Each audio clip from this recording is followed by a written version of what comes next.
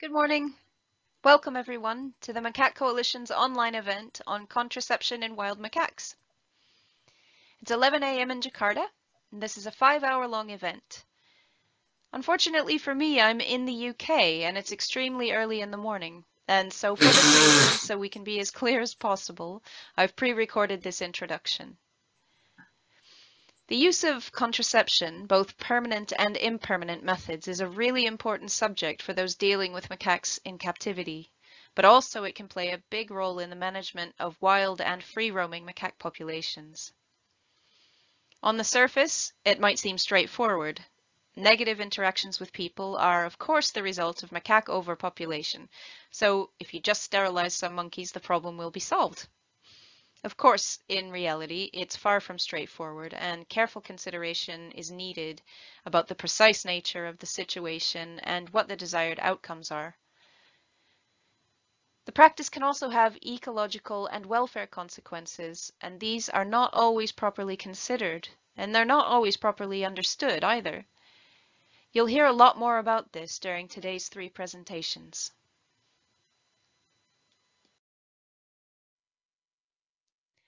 First, I'll give you a brief background about who we are. The Macaque Coalition is a working group of the Asia for Animals Coalition, which is composed of 25 animal protection organizations that work in Asia, of which 6 organizations form the board, who are the ultimate decision makers for the coalition. Among other work, the AFA Coalition organizes a big animal protection conference every 2 years.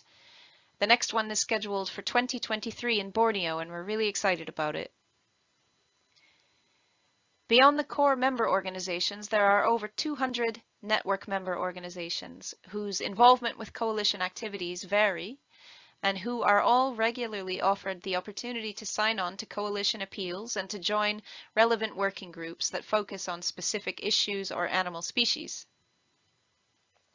Members of each working group, like the Macaque Coalition, may split off to work on yet more specific issues.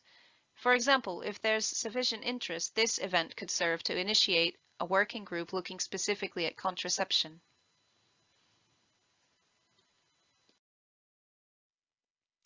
Here's the current core membership of the coalition. I believe that a few of you attending today are core members, and as you will see, there is crossover between core membership and Macaque Coalition membership. The Macaque Coalition itself was initiated in 2020 in response to a particularly high volume of macaque-related issues that kept arising. We aim to serve as a first-stop resource for organizations that are concerned about macaques but not sure where to go for advice or where to access resources that will help them address whatever issue they're facing. We help them make connections with other organizations or with relevant researchers, primatologists, or other professionals.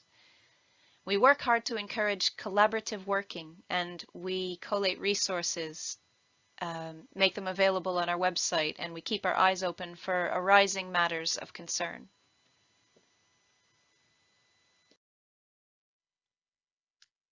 Here you can see the 19 Macaque Coalition member organizations, some of which are also AFA core organizations, and hidden beneath me is Wild Welfare.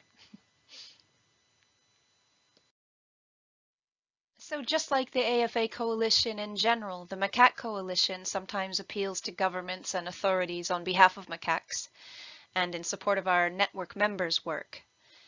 You can see here that the latest couple of appeals went pretty well. One of them, we hope, contributed to the halt of Japan's plans to capture a group of wild macaques and to send them on to Uruguay as diplomatic gifts. The previous appeal to the government of Taiwan was soon followed by an announcement that their wild macaques will receive greater legal protection. Both of these appeals were carried out in support of AFA network member organizations' work in their own countries, and we basically were able to just garner the support of organizations worldwide and across Asia, just to lend their voice to the appeal.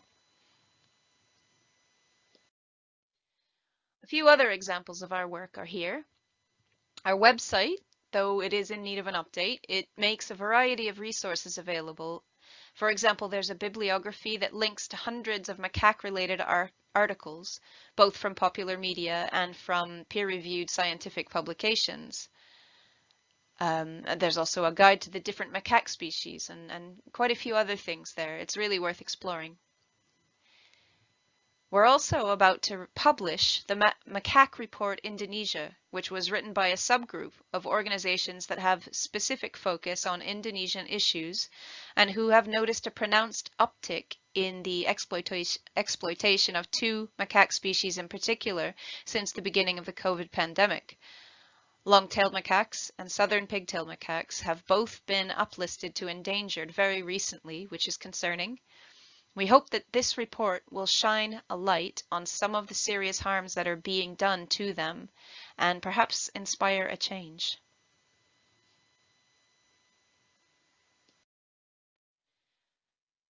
This isn't our first event. Last year we held 2 online events, in July and in December.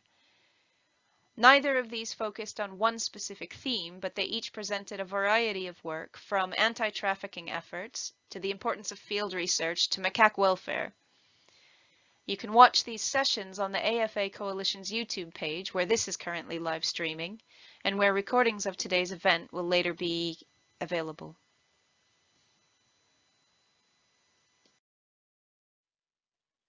And so, on to today's event. We have a really interesting lineup of speakers today. Each of the 3 presentations is going to be given by a pair of experts, beginning with Sirjana and Dinesh from the Federation of Indian Animal Protection Organizations. They're going to be discussing some long-running programs in India and talking about some welfare concerns that accompany those programs. Paolo and Karthi Martelli will follow from the Ocean Park Conservation Foundation in Hong Kong, and they have for many years been running what is probably the most successful sterilization program for macaques. And they've got a wealth of experience to share and a lot of really, really good insights. They're then going to be followed by Fanny and Gwenin from the University of Liège, pardon my pronunciation, and they have been conducting some very, very interesting research on the social effects of sterilization on groups of macaques, which obviously has a huge amount of welfare impact. So that's really important to our subject today. After all these presentations are done and the questions and comments section is finished, Philip Yip from the Hong Kong Agriculture, Fisheries and Conservation Department will also be joining the panel to discuss everything afterwards. So today's event is designed a little unusually, so there will not be question and answer sessions immediately following the individual presentations. But once all the presentations have been finished, the floor will be opened to those of you who are registered and who are participating today via Zoom. So in this 30-minute session, anyone who wants to pose a question or a comment on what's been discussed can raise their hand, as I will show you in a few minutes how to do that, and they'll be called upon to do so. Questions and comments will then be collected and compiled and condensed into themes, and these themes will then inform the panel discussion that will follow the 20-minute break. So it's certainly not the normal format for an event like this, but we thought we would try it and see how it goes. Registered participants will be invited to provide feedback in the weeks following this event, and of course I'd be particularly interested, amongst other things, in hearing what you thought of the format. If it works well, maybe we'll do it again the same way, and if it didn't work so well, we'll reconsider for next event.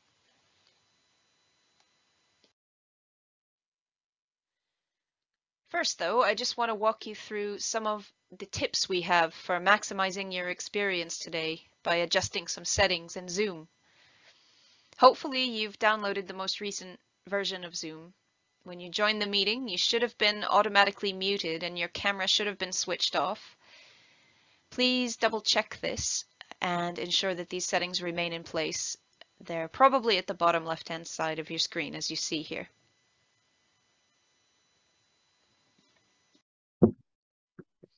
Now, if you hover over the square for someone whose camera is off, you'll see 3 dots. If you choose this, you can then choose choose to hide non-video participants.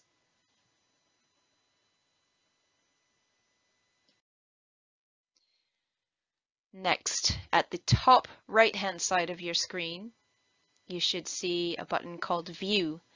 And if you choose this, you can then choose Speaker View, which is what we recommend.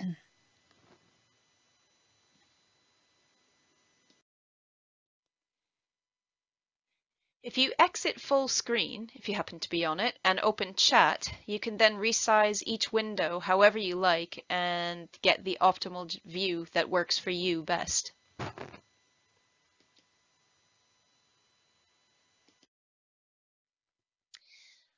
So when you registered, we asked what you would like us to call you. So for example, if you have your hand raised and we need to say it's your turn, how would you like us to address you? So please ensure that your Zoom screen name is the name that you'd like us to use for you.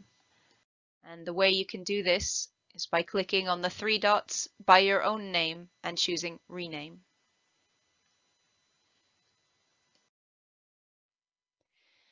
For the questions and comments section, if you'd like to speak, please raise your hand by choosing Reactions, should be along the bottom of your screen, and then raise your hand. We'd really love everyone to have the chance to speak, so do please bear this in mind when you're commenting and keep your comments relevant and concise. If loads of people want to speak, we probably won't call on anybody more than once, and if there isn't that much going on, we may call on you another time. We'll see what happens. So just to reiterate, the presenters and the panelists will not respond immediately to your questions and comments, but your input will be used to inform the panel discussion at the end of the event. That's it. We really hope that today's presentations and discussion will be of use to all of you in addressing the macaque-related issues you're dealing with, whether you're attempting directly to implement a contraception program or you're concerned about an existing program and would like to know more. When you are given a feedback link in the coming few weeks by email, we'll also provide the opportunity to register your interest in a contraception subgroup, and if interest is sufficient, we'll take it from there. Thanks a lot. Have a good day. Bye.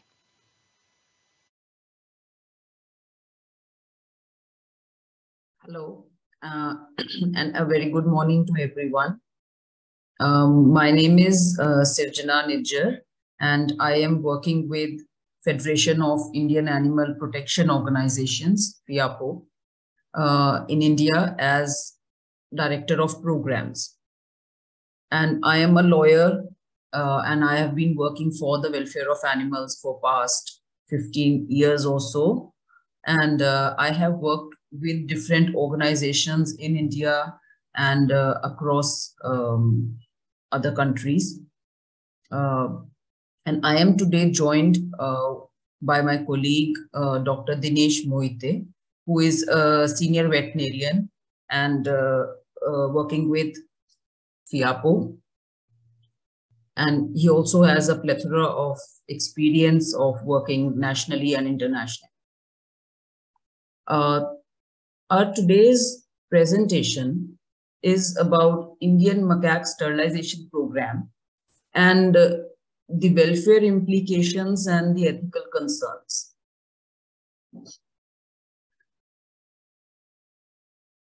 So today we'll go through the major problems that we have with human and monkey conflict. What are the efforts made to solve these issues? There are certain things regarding sterilization program, some fact finding about these sterilization centers, the impact of sterilization program, and the limiting factors, and also the way forward. Okay, so to begin, macaques have originated around 9 million years ago in Africa. And they have spread from Africa to Eurasia, and then one lineage entered Europe from there.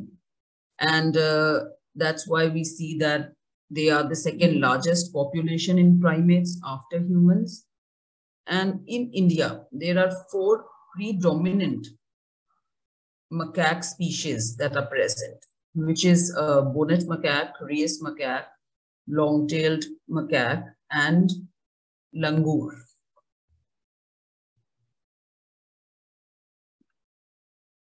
So the Rheas macaque species, they have the broadest geographical distribution. We see that they are spread throughout Central to Southeast Asia, and they also cover a wide range of terrain, which is tropical rainforest. They are found in dry forest, in high altitudes, low altitudes. We also find macaques in temperate mountains of Japan and China, along with Nepal, Morocco, and in Sri Lanka, which is, tropical rainforest in Asia, India. So they have a wide geographical distribution.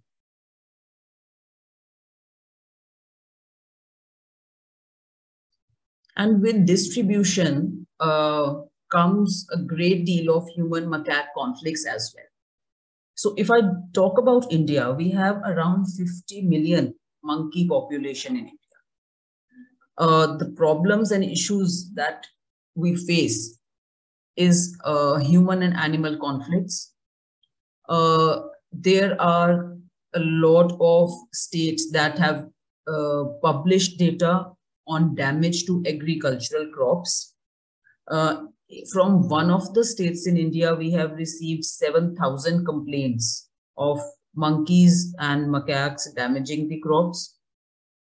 There are also issues around snatching food from public places. In India, you can find macaques around temples, tourist sites, railway stations, markets, also in residential colonies. And they enter homes and sometimes attack humans, not because they want to do it, but because they are forced to do it due to lack of resources. And we see that there is encroachment of forest land. There is large-scale deforestation happening across the world, I would say. Also, there has been severe drought in several places. In India, it alternates every year. Some years there would be drought, other years there would be floods. So we also see that is also one of the reasons for animals entering human areas. Another reason, separation of monkey groups. We also see loss of natural resources and urbanization as reasons for these problems. And these problems and the reasons create an impact which results in animals coming in the urban areas in search of food. Also, a lot of these animals are captured and killed in a very cruel manner when they enter human habitation, when they enter homes, or when they raid crops and other human resources. Certain times there is also a conflict between wild animals and the animals that live on streets in India, and that is specifically street dogs. We have also received several complaints and cases of monkeys that are attacked by street dogs as they compete for food in the areas where there are food dumps or there is no proper waste management. And also a lot of these animals, because they are very averse to human, they are not as friendly like dogs, and often these animals suffer with no treatment. They remain injured and they suffer miserably. due to all these conflicts. So this is a photograph of langurs raiding a crop field, and this is in one of the South Indian states, and it was during the drought period that this has happened. I'm sorry, some of the photographs we share might be a little disturbing, so I'm just giving a previous warning. So these are some, issues that are there in urban areas. We often see that monkeys, they follow or attack, passerbys if they have any food packet, or even generally because they are afraid. They are wild animals, and they don't. There is a conflict in urban air settings. This is deforestation. In India, lot of hilly states, they are becoming urbanized, and a lot of tourist opportunities are there, and the state governments see and want to have more tourists, more revenue, and that has led to depletion of forest resources and forests and large scale deforestation. Yeah, so some of the reasons, and this can be quite disturbing.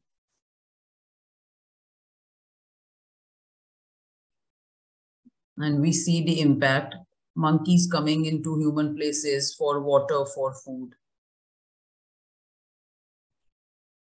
So this is a very disturbing photo. This was a monkey in one of the Indian states that was continuously coming in human areas and taking food from human habitation. This was bound and caged and kept in a very cruel way. In 2017, we also saw in a lot of states in India, across India, that monkeys were beaten, they were hanged, they were burned, they were poisoned, and even in some of the states, traps are put in places where the cities are near forests.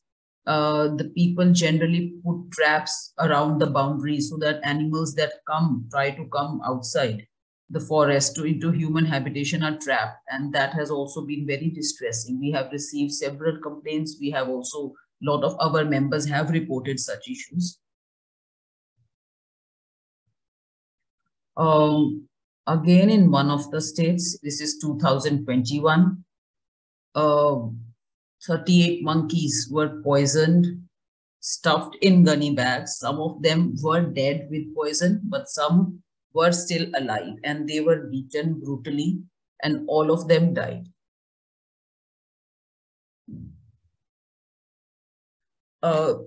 Interestingly, India is a land of contrasts. And on one side, we see that monkeys are also, they are revered as gods, and we have a monkey god in Hindu mythology, in Hindu religion. On the other side, we see that there is a big conflict and people killing monkeys at this large scale. If I talk a little bit about the law in India, we also see that the monkeys are protected under Indian Wildlife Protection Act. So the Wildlife Protection Act 1972, it protects all wild animals in India, and monkeys are under Schedule 2 of that act, which means they have the highest protection. But that also means that if the population increases or the conflict increases, the central government can declare them as vermin, and they can be killed and destroyed. And sometimes there are methods described, or in other times they are just randomly killed, using various methods. So due to all these conflicts and large-scale killings, some of the states introduced sterilization programs. So the first one, after a huge farmers' protest, in one of the North Indian hilly states, Himachal Pradesh. They were the first ones to start a sterilization program in 2007. They have experimented and they have culled monkeys on a huge scale. Himachal Pradesh is a hilly state and has various orchards of apples and dry fruits and other fruits that are that grow in colder climates. So there was a huge farmer protest because the monkeys were destroying these orchards. Initially, the farmers were poisoning the monkeys, putting traps. Some of the orchards also kept dogs to either kill the monkeys or drive them away. Monkeys were beaten. There were shootings reported with use of air guns. So, looking at all that scenario and also large-scale culling orders were given, still they could not control the population. And from, there was also some pressure from the activist groups. That is why the sterilization programs on the lines of animal birth control program for dogs that are run in various countries across the world, and specifically, Southeast Asian countries. India has a huge sterilization program for dogs. So on those lines, a sterilization program was started. Another North Indian state, Uttarakhand, the forest department has been undertaking sterilization program to control the population, and they have claimed a 25% decrease in the population of monkeys and 31% decline in langur population.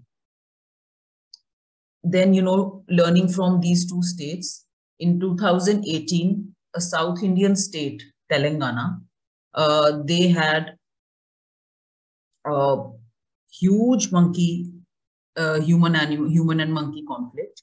So they started this first rescue, sterilization and release program. In 2022, we also see in Karnataka Forest Department, they have decided to start this sterilization program, and they are building the facility to do it.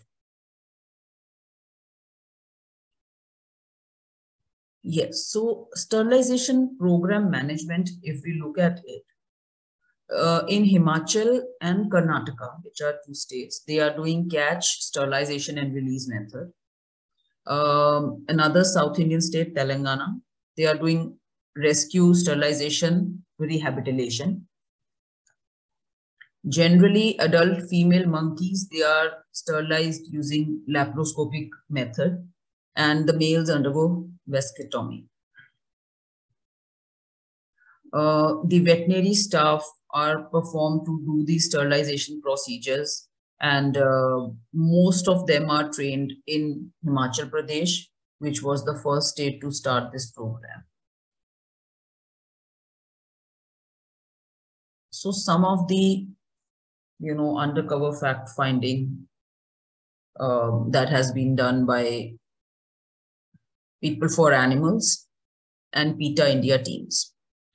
In 2015, the team from Animal Welfare Board of India, Veterinary University, a representative from the Veterinary University, People for Animals India, and PETA India, they have inspected a facility in Shimla, which is the capital of Himachal Pradesh state, and they found some very disturbing issues there. The monkeys and sterilization at the sterilization centers were captured by untrained individuals who had no idea on how the monkeys need to be handled and how they need to be caught. So this was done in a very random way. A lot of animals were getting injured, and they had very traumatic experience during these captures. And even when they were brought to the facility, they were not given any treatment. There have been tail injuries, face injuries, broken bones, and many such other things that have resulted only from the way they were caught by the untrained people.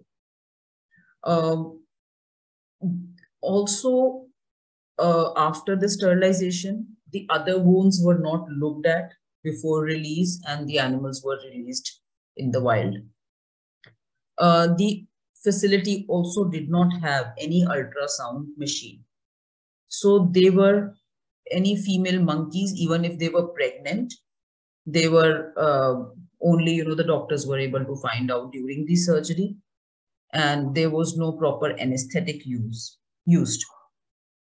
And these were some of the issues that were found, but we don't know how many other issues might be present.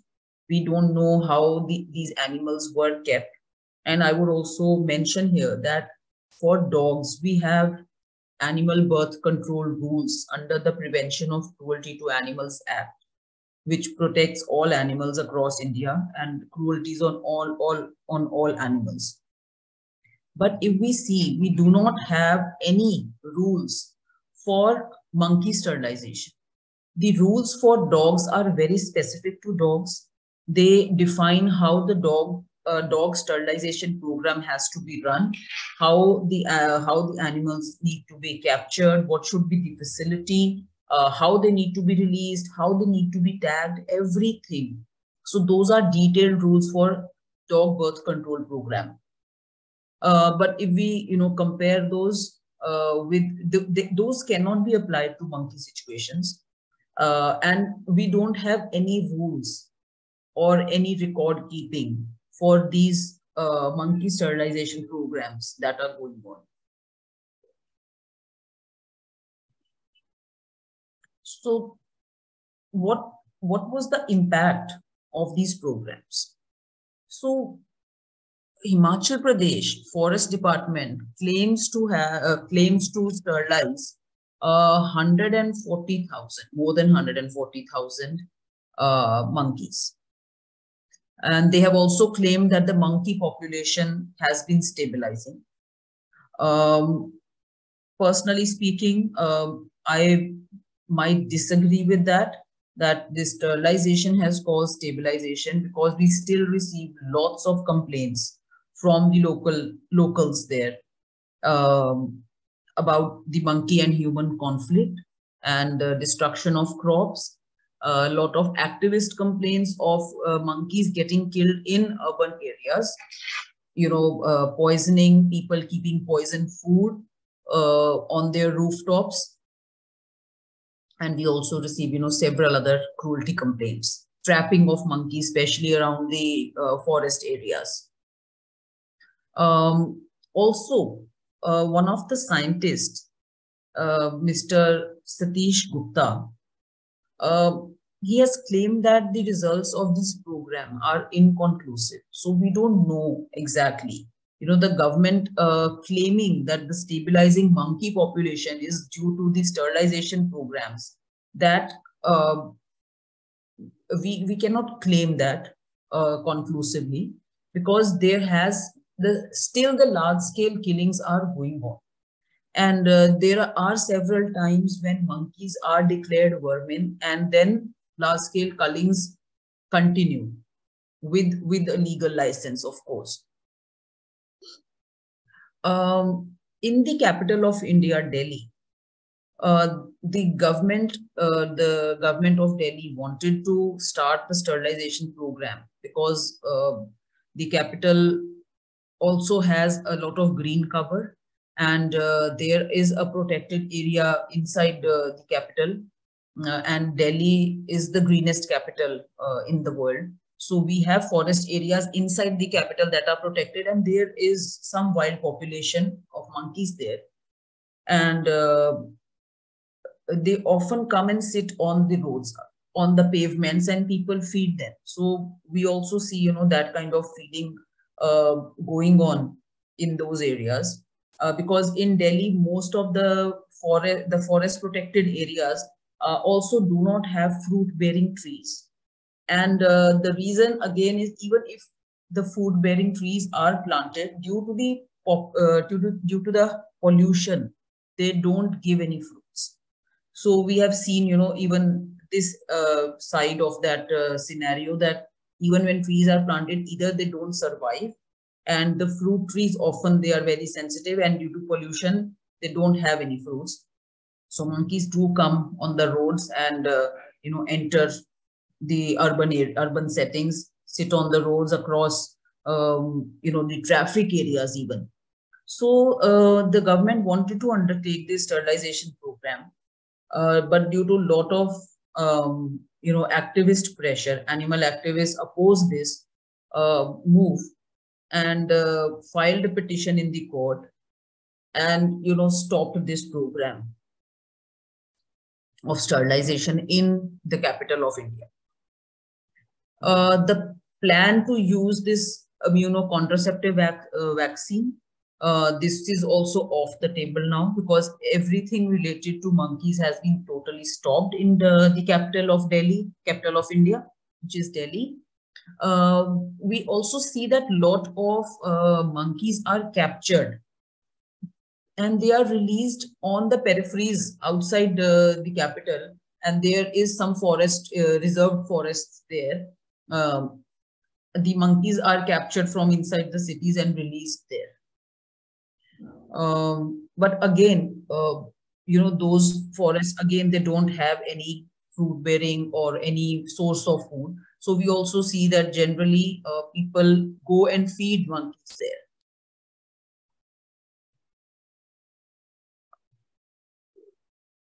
I can't see. Can everyone see the presentation? No, it looks as though it's just you now. Your presentation has disappeared. Do you want to try sharing screen again? Yes, yes, yes.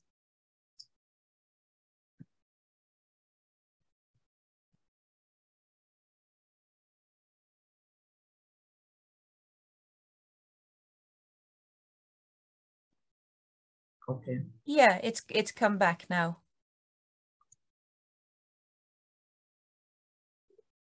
Yes, just a second.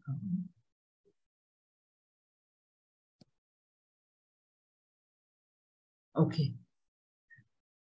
Yes. So I was just speaking about the capture of monkeys in the capital of India and releasing them to the wild, where people go and feed them so that they don't enter again the city areas. And the wildlife department, because this seems like a short-term measure. It is not a measure that can go on for a long time, capturing of monkeys from city and putting them in on the peripheries of the city. There are always chances of them coming back. So the wildlife department is now proposing to conduct a wildlife census by employing the local authorities, civic bodies, and also train monkey catchers, and how to train them, how to catch the monkeys ethically, and how to capture them in troops. So this is what the department is trying to do now.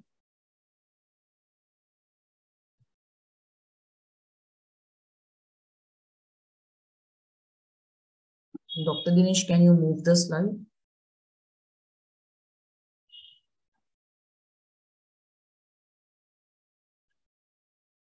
Okay. So, but there are certain limiting factors that affect these sterilization programs. A lot of things have been overlooked, and even program seems like quick way or quick step on the lines of dog birth control program. And it seems like a lot of thought was not put into this. It was just used as a method to pacify people and the farmers. Some of the factors that limit these programs: it does not, it may not yield desired results, as the alpha male, when it is captured, it is replaced by another male of the group, and then the group continues to reproduce. Another issue is that monkeys, they learn behavior very quickly. You often say, imitation, people imitating like monkey. So monkey will very easily understand, the groups very quickly learn that who is coming to catch them. And we have even seen that kind of behavior in dogs. They always recognize the vehicle and the people with the nets. So same is there with monkeys. The monkeys, they become very aggressive towards humans. So this, I think, is one of the issues that might come. Again, this is not a successful or proven method. There have been a lot of studies in case of dog sterilization across the world, control of rabies through vaccination and sterilization, but this has not been proven in the wild. So this sterilization of wild monkeys, we don't know, if it will control the population or what kind of effects it will have. I see more cruelty happening with the sterilization of wild populations. There is also a need for training on ethical catching of monkeys. Also, we see that one of the major factors limiting the program is that the monkey population, it has learned and it has the ability to adapt to newer environments. They are very much like humans. Like humans can live in a wide range of environments and weather conditions and terrains.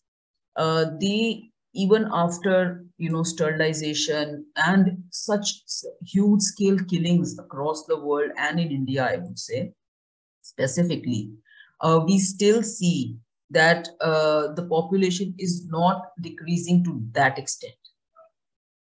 So we see that the only reason is because they have the ability to adapt to newer environments, to adapt to newer habitats, and to survive.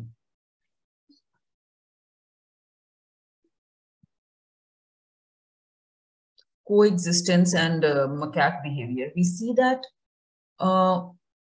why is there a sudden increase?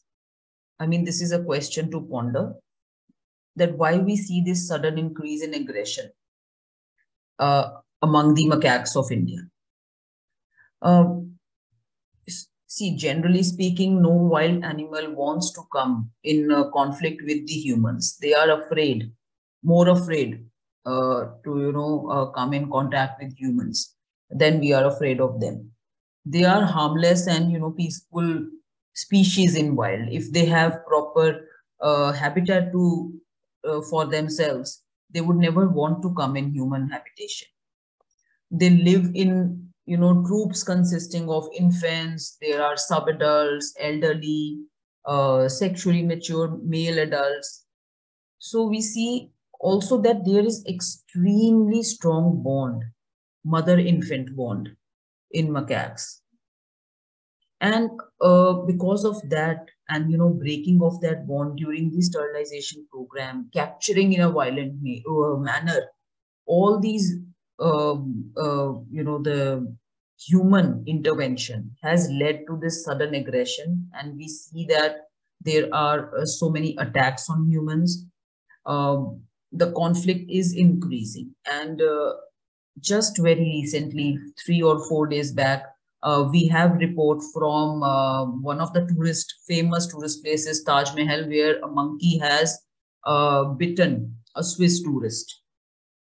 So I think, we have to understand their natural instinct. There is a need to understand their natural behavior and maybe then strategize on how to deal with this conflict, because definitely the current situation and the current handling of this issue is not healthy.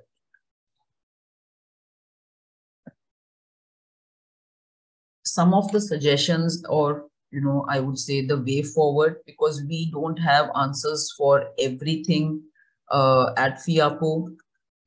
The first thing is, understanding monkey behavior, which is critical for any program, for any sterilization program, or to control the population or to reduce the conflict. I think there has been a total disregard of this aspect, and quick fixes have been formulated in order to pacify certain population in India, I would say. We also have to ensure that there is availability of food in the forest. There have to be, massive plantation drives, fruit trees, flowering plants. If we are able to do that, we can reduce the conflict considerably. There has to be capacity building around humane catching and handling of monkeys. Public awareness and behavior around a wild animal is very important, because we often see people teasing the animals, and monkey, being quick learners, they will see every other human as a threat. If they are teased, or if the group is attacked by one person, so every person will become the target of the aggression. I think waste management is extremely important. If the governments can manage the urban waste and food waste, that will considerably reduce the conflict. Another, for India specifically, we would like to explore the immunosterilization, either by vaccination or even oral contraception. And but we don't know the long-term effects of these things on wild monkey population. The issue again, is knowing the census, and we feel that it has to be done systematically, whether it is sterilization or it is giving oral contraception. Randomly doing it without a strategy and a census and an understanding of behavior and the dynamics will not give results. So we want to explore those options, and we are looking forward to other speakers and their suggestions and the success stories that are there across the world to control the population in a humane manner. And we are very much looking forward to inputs on these issues for India. So thank you so much. Thank you.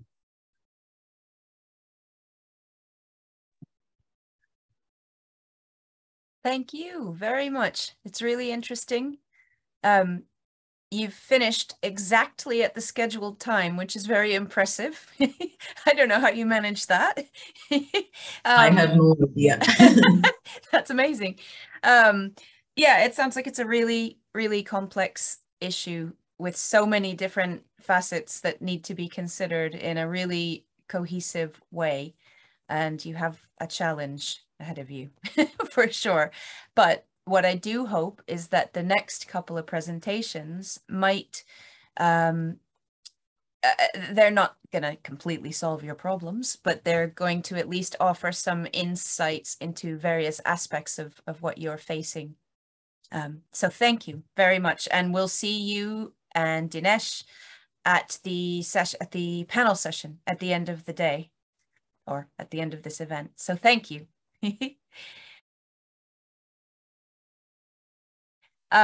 I want to now ask Paolo to come on. Paolo is from the Ocean Park Conservation Foundation in Hong Kong, and has been running a really quite good program for contraception for some years now. So take it away. All right, thank you very much for having us. I will be presenting on behalf of Karti, Alex, and Kelly, who are my colleagues on these programs, and with Ocean Park Conservation Foundation. And we work in close collaboration, and actually on behalf of the AFCD, that's the Conservation Department agency of the Hong Kong government. So we have been doing a contraception program in Hong Kong for a while now. Now, for those of you who don't know Hong Kong, You may have seen it in the movies. It's a lot of buildings and there's all kinds of apes jumping from building to buildings. But there's also some monkeys jumping around, and they are actually a bit misrepresented in the movies. Hong Kong is very green territory. 70% of the territory is actually green, with good connection between green areas, and 40% of it is protected. So there are some very beautiful areas, including some bordering villages and rural settlements. And obviously there's a lot of room for wildlife in such an environment. The monkeys themselves are localized more in one area, and our programs are carried out exclusively in those areas that are circled on the map. Not much point in telling you the names of areas you don't know, but the population programs are run there, and most of the population is in that space. You can see them enjoying the facilities available in the protected area. Clearly, those natural areas are also accessible to people. There's about 7-point-something million people living in Hong Kong, a lot, increasingly. And the macaques have been around, but they actually, to give a quick overview of the history of macaques, they were around. The rhesus is within the rhesus distribution. Then they were eradicated, and in the early 1900s, rhesus macaques were reintroduced. And then after the Second World War, some long-tail macaques were released as well. And then over the years, a couple of other species escaped here and there and joined the wild ones. Long story short, 60 years later, there's been a lot of crossbreeding, interbreeding, back crosses, and so forth. And now we have what we call the Hong Kong macaques, which is essentially a cross between the rhesus and the longtail. Some are distinctly rhesus. You can see there on the left, the two pictures, with lots of rhesus features. Some are more typically longtails. These are also taken in Hong Kong. And others, the two bottom pictures, you can see there's a mix. It's hard to tell exactly what they are. Well, they're the Hong Kong macaque, and it's a composition. They occupy the niche like any other macaque would. We currently keep tracks of 32 troops. Some we call common troops, others we call elusive troops, based on how frequently they are sighted. Some are very large, some are much smaller, and they're all given names by different surveyors over the years.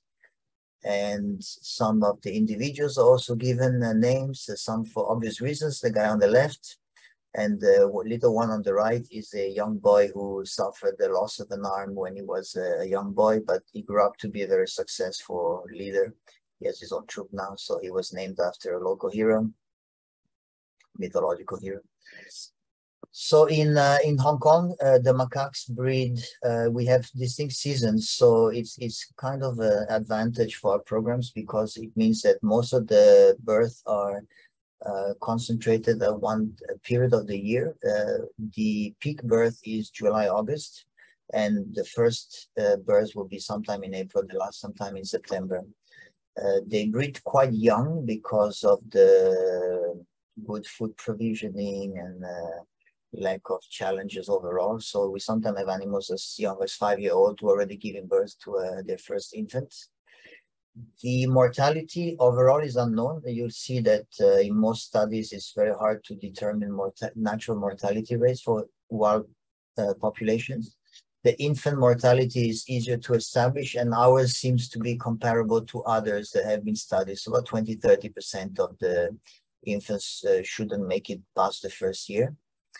And while the population of humans continues to increase, the population of macaques seem to be static, perhaps decreasing. Whether it is, it's not on a wild rate of increase. The relationship between people and monkeys, as you've seen from other presentation, is complicated. Occasionally, you have some very strong and intimate bonds, like in one is one of our oldest feeders, finally recently retired. Stopped feeding the monkeys, but for decades she's been going around, she knows them well, and so forth. Unfortunately, it's not always so innocuous as a sweet old lady feeding some friendly monkeys. Often is people go into the country park. You can see this on a daily basis. They go to a country park, they feed, they bring a lot of food that they leave behind that really just becomes garbage for us, food for the animals. And they can be quite cranky individuals. They have been very unpleasant to our own staff and so forth. So this unfortunately creates a situation where the animals learn to associate people with food, and they learn that if they ask food forcefully, they will get food, so they become aggressive. So we teach them all bad behaviors, and then they might extend to areas outside the country parks. And you can see here on this picture here on the left, the monkey commando going up a housing estate, entering people's homes and so forth. So that's obviously clearly unacceptable behavior by human standards for monkeys just foraging in. And really is often because of poor waste management, which of course the monkey thinks is great waste management because it's easily accessible food, high quality food, palatable, full of fats and sugars, much easier than looking for a bitter leaf in the forest.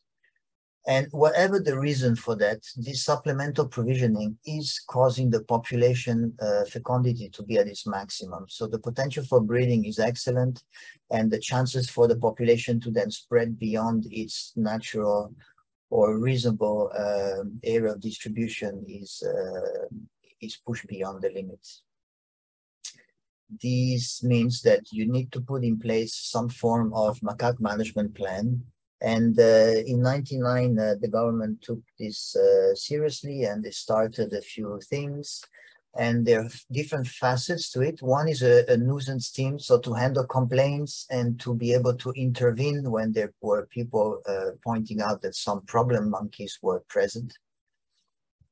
Another one was on the legislative side to issue a feeding ban. So it became illegal to feed monkeys in the country parks.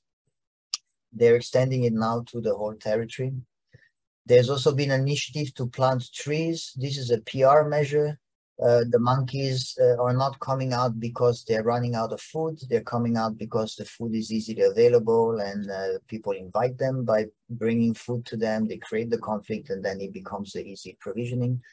Whatever it is, it's a palatable measure for the public, and there's nothing wrong with adding trees to the forest. So,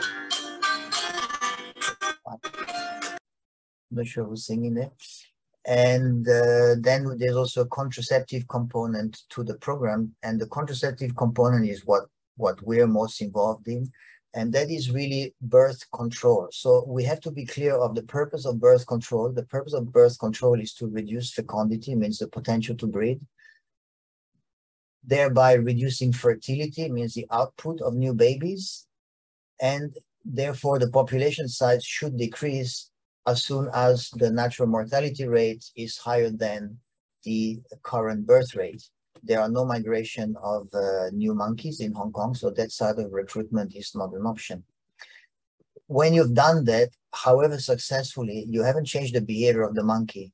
So we don't expect, because a monkey stops breeding, that it will stop stealing, or they will stop considering dustbins as a source of food, or they will consider a plastic bag carried around as a potential target for attacks.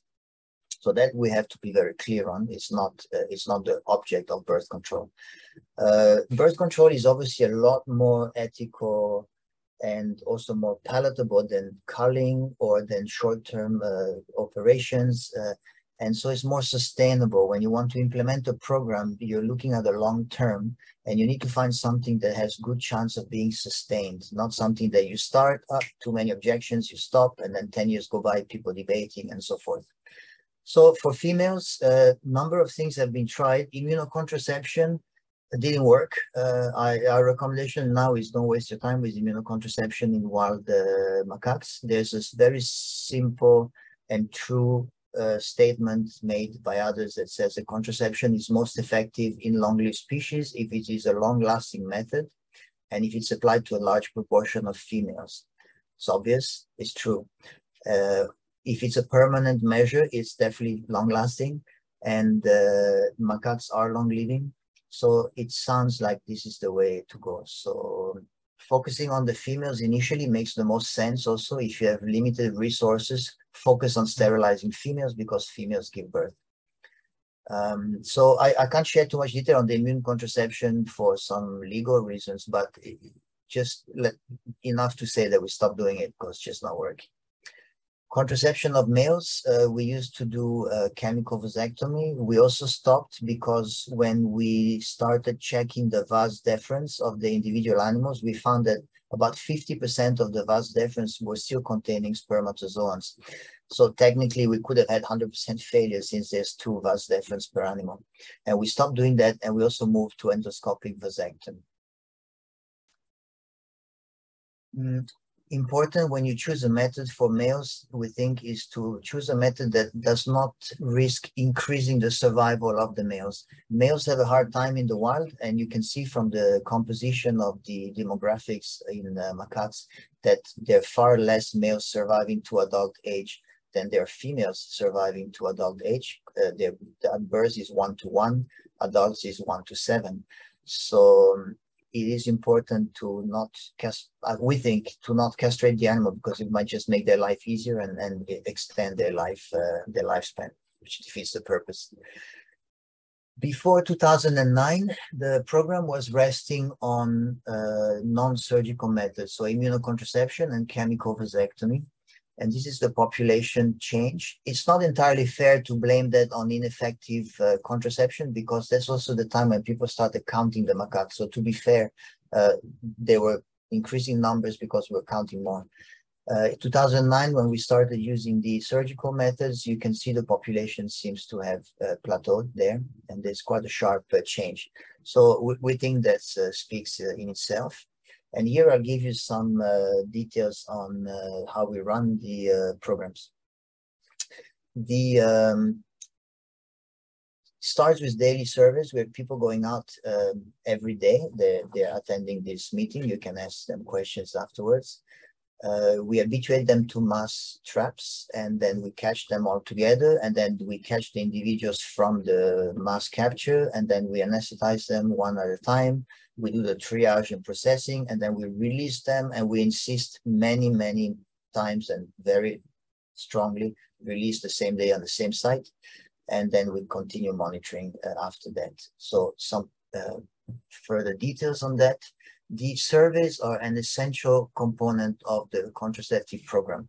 We use food calls to attract the macaques, and we run these surveys around the trapping areas. Our study is not a ecological survey, is a program for contraception. So whatever we do is still aimed at capturing and contracepting animals. So the surveys are done around the trapping sites where we habituate them. And it's really important to develop the relationship between surveyors and the macaques. These pictures explains very well why, because you can see these are mass trapping cages many years after having been using this cage, and you can see the macaques are still very keen to go in and see what's in there and so forth. Actually, in a case like that, we would have to wait for some animals to come out before trapping, because it's a bit too many. After we catch the animals, then we set up around it, and we use basic equipment, tents, picnic tables, and so forth. And we rely on a core group of people and volunteers. And then we have a cage. The trapping cage has a moving partition, so the people and the monkeys are always separate by a grid. That means that the animals never have the fear that they'll get caught. They just move away from a partition into these smaller cages here that are also squeeze cage. They get injected, they fall asleep in there, and they never have to be feeling like they're being grabbed by a super predator. And then they go to a triage station. We check, are they recaptured animals? Are they pregnant? Do they have other underlying problems that may exclude them from surgery? We take some basic measurements. We vaccinate them against rabies and a few things like this. And then they move on to the surgical station, where we do an endoscopic surgery. We try to process 8 to 10 animals an hour. That's our target. The procedure is fairly straightforward. I think we don't need to go into the details here, and many of you are familiar with it. We've developed techniques where boys and girls, male and female, can be sterilized using the same equipment, the same setup, the same position. So for the surgeons, they can just keep going one after the other without worrying if it's a female or male, changing instruments and so forth. Keeps it more efficient. Here on the top left is a vas deferens that's about to be cauterized, and here on the right is a typical female macaque anatomy, internal anatomy, and you can see here the tube is what we would be resecting. Complications so far, none. It's a very simple procedure that's very safe, so we haven't had surgical complications to date. And contraindications, meaning what would prevent an animal from getting to the table. Advanced pregnancy. Technically, you could do pregnant animals. It's not a problem. It just takes a lot longer, and we're not in the business of stopping all population from existing. So if we let a pregnant female get out, it's okay. She'll give birth. Next time we catch her, we'll sterilize her. But also, it doesn't slow down the operations. And then if the animals have very severe peritoneal adhesions or hernias, sometimes it delays the procedure. These are contraindications that are seldom encountered though, over the last, I don't know, thousands and thousands of surgeries, maybe a handful only. The wounds are very small, so they can be just glued shut, and you can see it leaves barely a scar. I'm not sure what the circle is showing, but I assume there was a scar there before when we took the picture. And then the animals are identified individually. They're all given a tattoo that represents the troop they were caught from. You notice here this fellow on the right has a B under the sign for crazy gold, because we've been doing this for 12 years. So obviously nothing stays the same, including macaque social societies. So this crazy gold is split into other splinter groups, and now we have to add the name of the splinter group. And that helps us recognize which macaques have been done and so forth. Then we release them the same day. Like I said, I'll insist again. I think it's very important to release the animal at the other site where it was caught, and on the same day. And I'll give you a few more details on how we release afterwards. But a quick overview of the results. 2008 and 9, we were starting at about 59 to 60% fertility, which is the natural rate. So this is almost 10 years after doing immunocontraception. The birth rate was the same as a natural population. So if you need further proof, that you probably shouldn't waste your time exploring that. My advice, and other people have different opinion, but from the numbers. And then you can see here, there's a sharp decline, and now we seem to have reached a point of diminishing returns, and we're kind of struggling to stay below half the natural recruitment rate. So back to the management plan. The contraceptive program is a very narrow focus and a very narrow aspect of a macaque management plan. It is not a silver bullet. Ooh, macaques are attacking my stuff on the way back from the supermarket, I will sterilize them. That's not expected to give a change in behavior. It's expected to give a change in fertility. This is really, really cannot be repeated often enough. The important thing when it comes to conflict is the amount of reports, nuisance reports, complaints. And you can see here the drop in complaints once the program started. You saw in 99, they started conceiving it, took a few years to get it right. And then you can see the drop. And it's become now less than a quarter of what it was when they started. So in that sense, it's definitely a success from a government performance point of view. So some points that maybe we can throw out there that can be used later in the discussion panels. One is that what we've learned over the years, over the last 12 years of doing this, is that we had to find the right time of year and the right number of captures to be most efficient.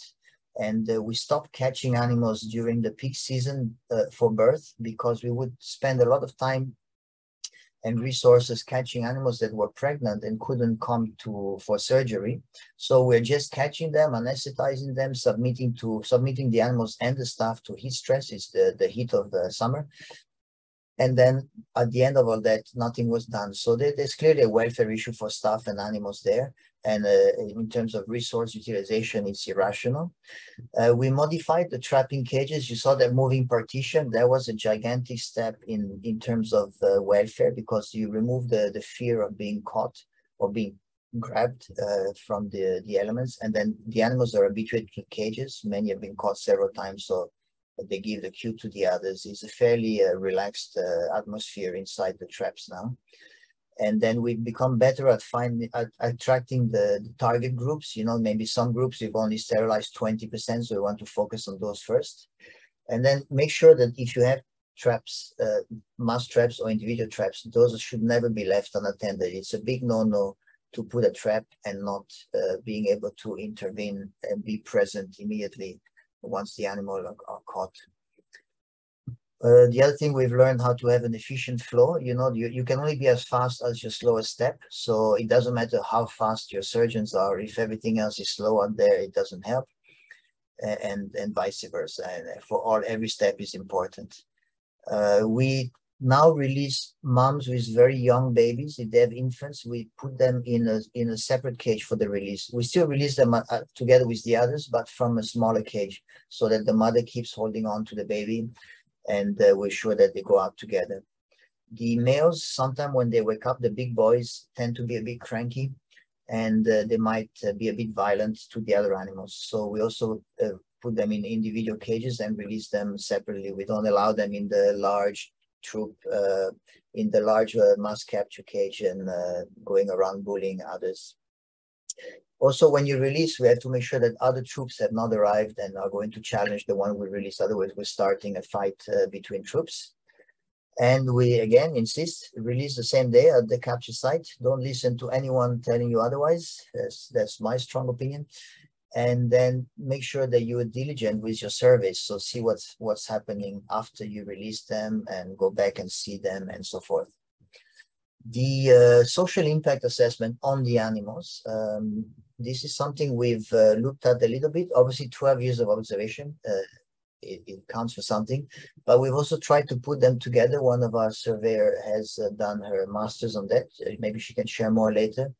It seems that the monkeys in groups that have been sterilized more spend more time grooming, and that's about it. So far we haven't seen any negative impact of the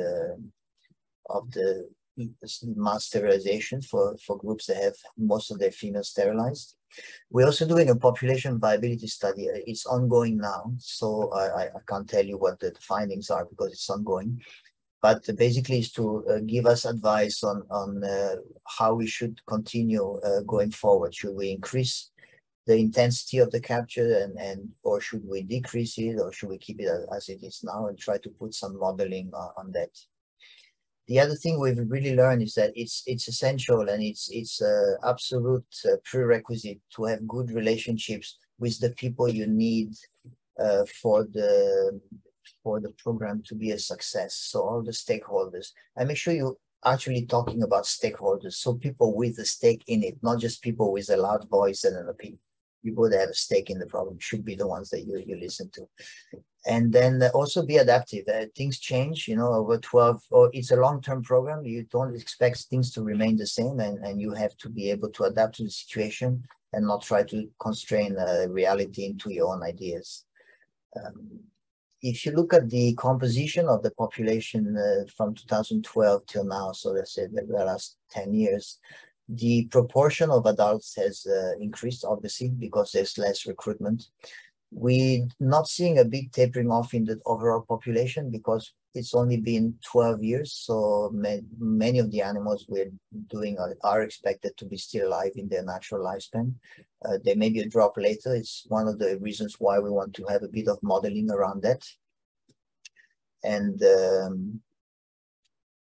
I think another important thing is, as the previous speaker was saying, there are results and then there are intended results. So is what the results you're getting what you were hoping for or what you were expecting? So in terms of public complaints, yes, we're satisfied. The public knows that there are programs in place. and they know that we're trying our best to deal with things ethically. So that is has gone the right way.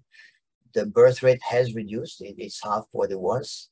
The public support has increased. Both public and government support has increased. The public is appreciative of the efforts to do this without harming the animals, and the government continues to issue contracts to do it this way. The macaque population is secure. We're not looking at getting rid of macaques. We're just trying to get rid of conflict with macaques. And one thing that didn't quite go that way is that people are so excited about the program that they forget that all these things, they have a part to play in. And we have to find ways to change that. We're doing that also now through insisting on values and on using behavior change tools to try to make people understand what their responsibility, what their roles are in all of this. It's inevitable that species that share the same environment, like in this picture, will interact. Sometimes it's nice, sometimes it's not, but it's inevitable. And if you hate that species, one is too many. If you love the species, numbers don't matter. So it's really not just a numbers game. It's a values game. And also understand that you're in it for long term. So when you're dealing with the press or politicians or the public, they can do things like that, you know, send a tweet, send a note, call a friend in government, make a complaint. It takes a second to do that. But to implement a program, to see a result, to see a baby not being born, this takes years. So you have to understand that the times don't concord there. And you have to, that's why you need good relationships with stakeholders, because they're fairly complicated things to explain and to work with. But it is possible, and you know, on this picture it shows this is one of our surveyor who took a rest on a hot day, and the monkeys that know her came to interact, almost like that. And I think this is all I have for you. It should be within time. Thank you very much for your attention. I will stop sharing the screen now.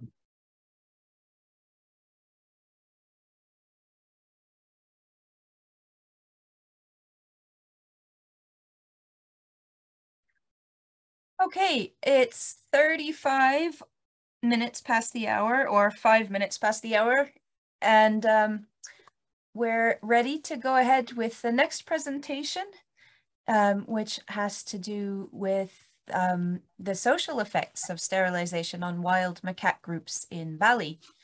And we have Fanny and Gwenan, and Fanny is starting out. And over to you. Okay, thank you. Can you hear me? We can hear you just fine, yes. Okay, perfect. Thank you very much, Brooke, for the invitation. Hello to everyone. So yeah, my name is Fanny. I'm very happy to be here today, and thank you to previous speakers for the very great presentations they gave. So Gwenan and I will present you today a study case, at very local scale, of birth control in urban long-tailed macaque in Bali, in Indonesia. So I will start with some, you know, basics, with a global picture, if I may. So as you know, more than 300% of primate species live in anthropogenic habitats today, which are quite diversified, including secondary forest, urban and rural landscape, temple and touristic sites. So it's actually a global and widespread phenomenon, primates living in anthropogenic habitats. A talk it further concerns generalist primate species. So primates' response to human disturbance are diversified, going from local, sometimes extinction, to sometimes growth of population. And even sometimes in urban settings, we experience kind of overpopulations, which is quite difficult to define. So we will further talk about high density, high demographic density. So this leads to an intensification of the conflict with humans. And this scenario of high density in urban settings requires specific management measures, as we have seen before. However, it is crucial to emphasize that successful colonization at local scale does not mean long-term survival at the global scale. So as regard to the long-tailed macaque, you probably all know that the IUCN status has recently been reassessed as endangered. And this thanks to the hard work of the Long-tailed Macaque Project collaborators led by Malin. So the management measures at a local scale should target conflict mitigation to promote coexistence, while also carefully assess and limit the risks of these management measures. I think it's a very important message. So very briefly, the implications of high local density situations in urban settings concerns the multiplication of conflicts, as we have seen, but also an increase, a deterioration of the living conditions for the primates who live in high density, including an increased social tension within groups and between groups at this site. So the most common measures used to control demographics across the primate range are culling, translocation, and more recently, birth control. But note also that regular feeding and the regulation of food provisioning, as we have seen in Hong Kong, for instance, and the managing of food access is a very crucial strategy in any case. So let's focus on the birth control first.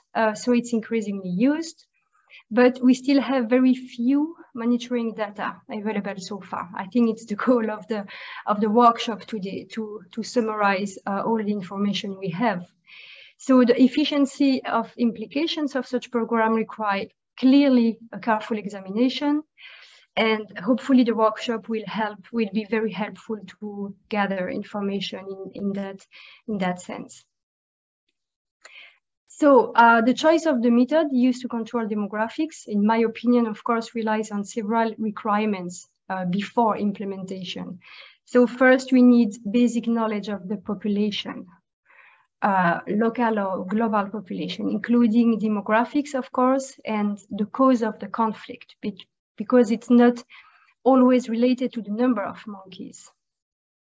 So a good knowledge will allow us to define a clear objective and assess the efficiency of the strategy using demographical, behavioral, and social assessment. So obviously, the choice of the method must be based on the biology of the target species, including the reproduction patterns, the social organization and structure, and the conservation status. And finally, there is no one unique solution. Each situation is very specific depending on the culture and the socioeconomic context and means. So regarding the reproduction of birth control, the first fact is that among the different techniques, the different chemical and surgical nurturing techniques used with primates, it's today quite recognized that targeting only males is useless for many Cercopithecine species, which have a polygamous mating system and male migration. So indeed, any intact male can virtually fertilize every female of the group. So female must be the priority target for sterilization to hope curbing population growth. And second fact, although chemical contraception are recommended, given the reversibility nature of this approach, it's often not feasible with free-ranging primates because it requires several captures. So in turn, the surgery, especially tubectomy for females, require a single capture for permanent sterility. And moreover, instead of ovariectomy, so gonadectomy, the tubectomy preserves the ovarian function and the sexual steroid hormone secretions, which are involved in sexual behaviors that allow to maintain a natural primate behavior and natural sexual activity. So yet there are still pending questions related to tubectomy with free-ranging primates. The first one concerns the socio-behavioral and welfare implications. So we actually have very few published data on the potential impact on the behavior and on the social dynamics of both the new sterile status of the females and the long-term absence of new offspring for the treated females. But I will leave this part to Gwenan, who will present her results on the behavioral aspects. So for my side, I will focus on the second pending question, which is the efficacy of any tubectomy program to actually control population growth. We have seen a very good example with the Hong Kong program presented by Paolo. But to be effective, a significant proportion of females have to be sterilized, and that requires regular and strong efforts on a long term. So it's definitely a long-term solution with regular efforts. And this also requires the demographic modeling to define the objective before the intervention and to assess the efficacy of the measures over the long term.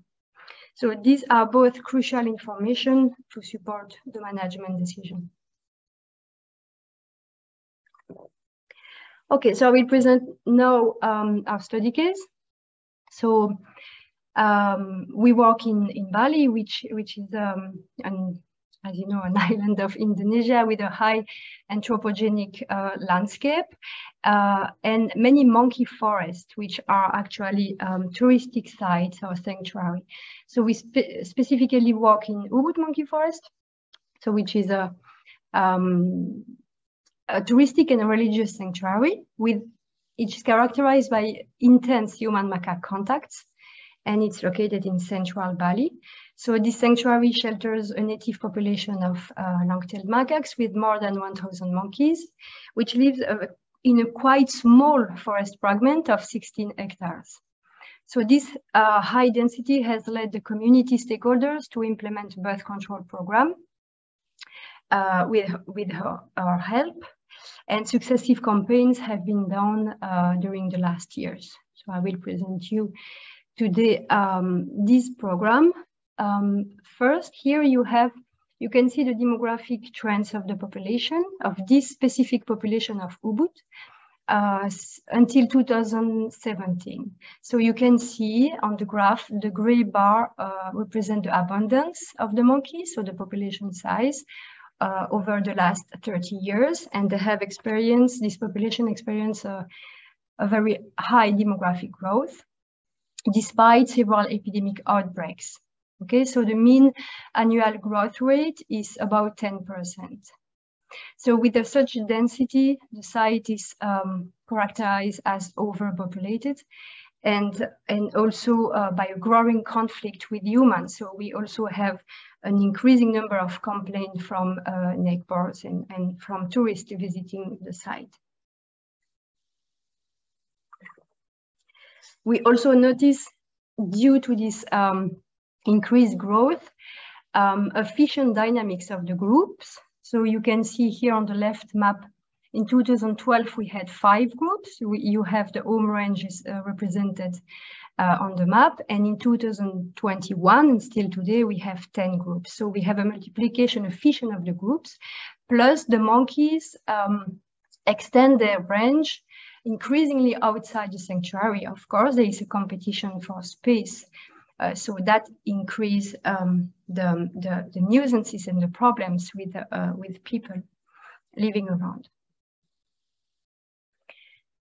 So following the request of the stakeholders, we discussed with them the different strategies that could be implemented to curb the population growth. Culling and translocation were excluded for obvious ethical and cultural reasons. Controlling food provisioning has been discussed and tried to be implemented, but it's not so easy than in Hong Kong. And also, of course, the birth control have been selected to try to curb population growth. But the objective we had was to stabilize the population. So we define a clear objective of a null growth rate. We do not want a decline. We just want to stop the growth. And to do that, we used population viability analysis. So to reach this objective, we modeled how many females should be sterilized. And for that, we use matrix population modeling, as Paolo mentioned also during his presentation. So at that time, in 2017, we implemented a deterministic model, a simple model based on the life cycle graph that you can see here on the right. And this model informed us that 47% of the reproductive females, that means the adult females, have to be sterilized to reach a null growth, okay? So it represents 135 females of the population to reach this objective. So we start the sterilization, but first we selected how. So based on this objective, we actually got inspiration from the Hong Kong program. So I will not go in details about the methods because it's very similar that what Paolo and his team do in Hong Kong. But we target females to have a better control because of the female philopatry, the male migration, and the polygamous mating system in that species. We chose tubectomy as permanent nurturing technique because it requires only one capture and it preserves the hormonal function, as I said before. So we want to maintain natural behavior. So tubectomy has been implemented by an endoscopic approach, which is minimally or at least least invasive than classical laparoscopy, and it allows a quick recovery and release of the monkeys. So for the trapping, we also used mass trapping, so a giant trapping cage, mostly, which is recommended because it's most cost effective, it's less stressful for the monkeys, and less dangerous, of course. Less dangerous than darting. So very quickly, the trapping cages and the surgery room are all located within the sanctuary, as you can see on the map below. So it allows a quick whole process from the capture, anesthesia, to clinical exam and preparation of the monkeys, surgery, marking, sample collections for health screening, and finally recovery and release. So everything is done also the same day. So regarding the output of this program, we could sterilize 137 females. So you see, we worked at a very smaller scale than our colleagues in India and Hong Kong. But we did it over 3 years instead of 1 year. So the model told us that we should sterilize this number of females over 1 year, but we could not, based on the challenge and the limitations of the trapping. So this is this is a very important output who explain why the success of this program is not as expected. But the surgery was safe and applicable also to pregnant females depending on the pregnancy stage. The whole process from the trapping to release lasts 3 hours and a half. And we also conducted post-op monitoring of the treated animals, and it reveals no major complication and a very good survival rate and success rate of this approach. Okay, but what about the efficacy on population growth? So I have represented here again the same graph, but with the last census data, so after 2017. And we can see, based on the demographic monitoring, that we did not reach our objective. We did not stop the population growth since the abundance is still increased. So there are many reasons explaining that. Also, including a better census method, so we counted more groups. But the major reasons is also that we were not quick enough. So the sterilization effort, the yearly sterilization effort was too low. We took too much time. So what we did next, in 2020, we tested the model again, and we refined this matrix population model by including new census data and the sterilized females in the life cycle graph, as you can see here, in addition of the intact females. And we also include stochasticity in the model, and especially the epidemic risk, because it's very important to have a stochastic model and not a deterministic model. So that allows us to make projections for the future trends until 2040. And I present here two scenarios of these stochastic projections. So the color you can see represent the different stages, so the different age and sex classes, okay, with the sterile females in purple. So the first model on the left show the population trends with no more sterilization from 2020. So it's a control scenario, if you want. So you can see that if we do not sterilize any monkeys, after a stability of the population until 2030, we will experience again an exponential growth of the population. So definitely we need to pursue the sterilization, but at which rate? That's the question. So the second scenario show again that to reach a stability in the abundance, to stop the growth, we have to sterilize again every year, in 1 year, 50% of all the reproductive females. And we have to do that every 4 years. So at any time, we need to have 50% of the females, the adult females, which are sterile, okay?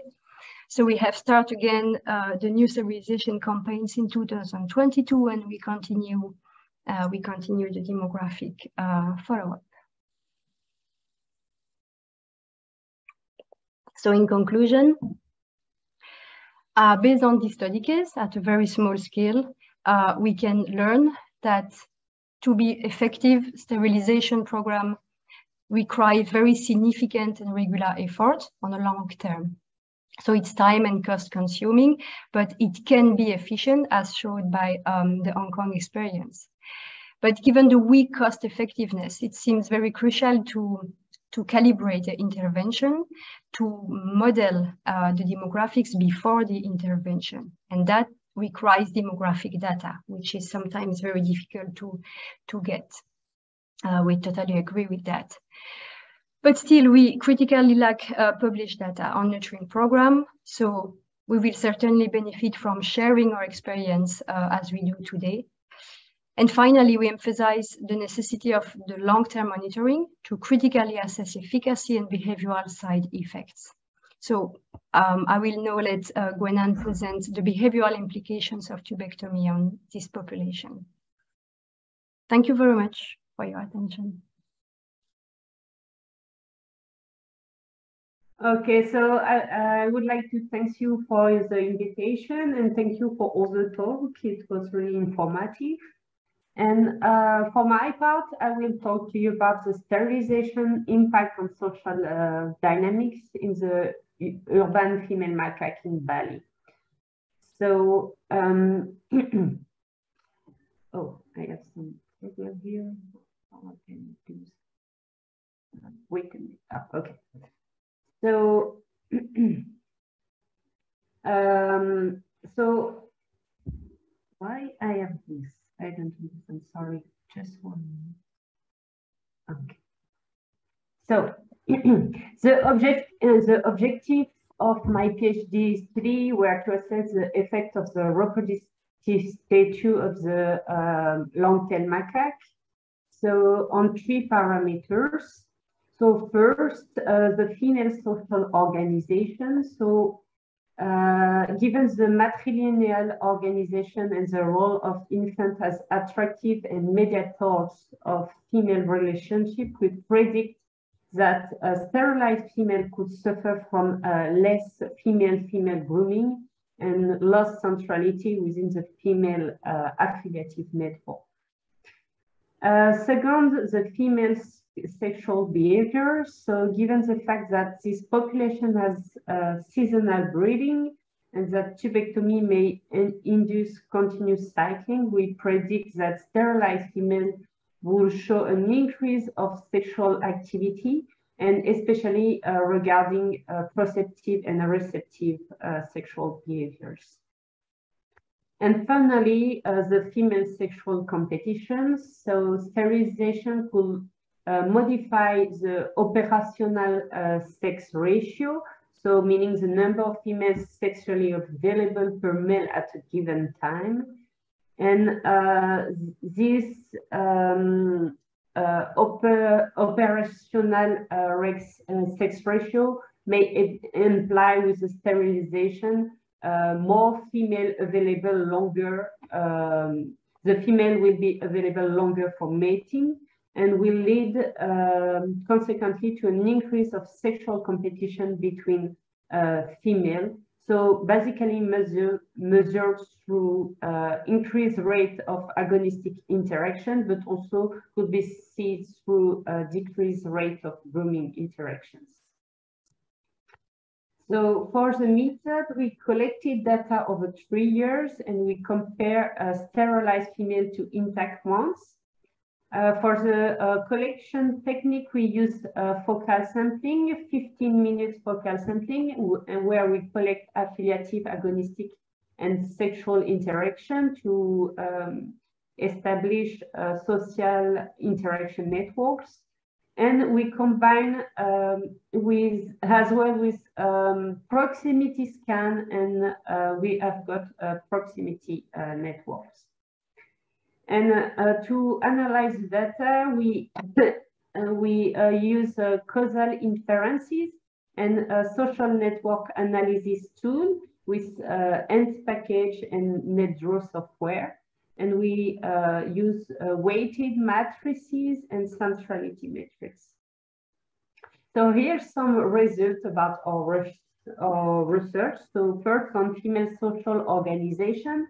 We recently published in Animals an article about the effect of infant presence on female social networks in Balinese macaques. So on the short term, no impact of sterilization has been noticed. For example, here you have the grooming network for 2 groups, the Michelin and Uttara groups. So in red here, you have the sterilized female, and in blue here, you have the intact ones. And we can show here that the sterilized female are not particularly more or less central than intact ones. However, we must notice that the majority of the females were sterilized less than 1 year ago in the case of this study.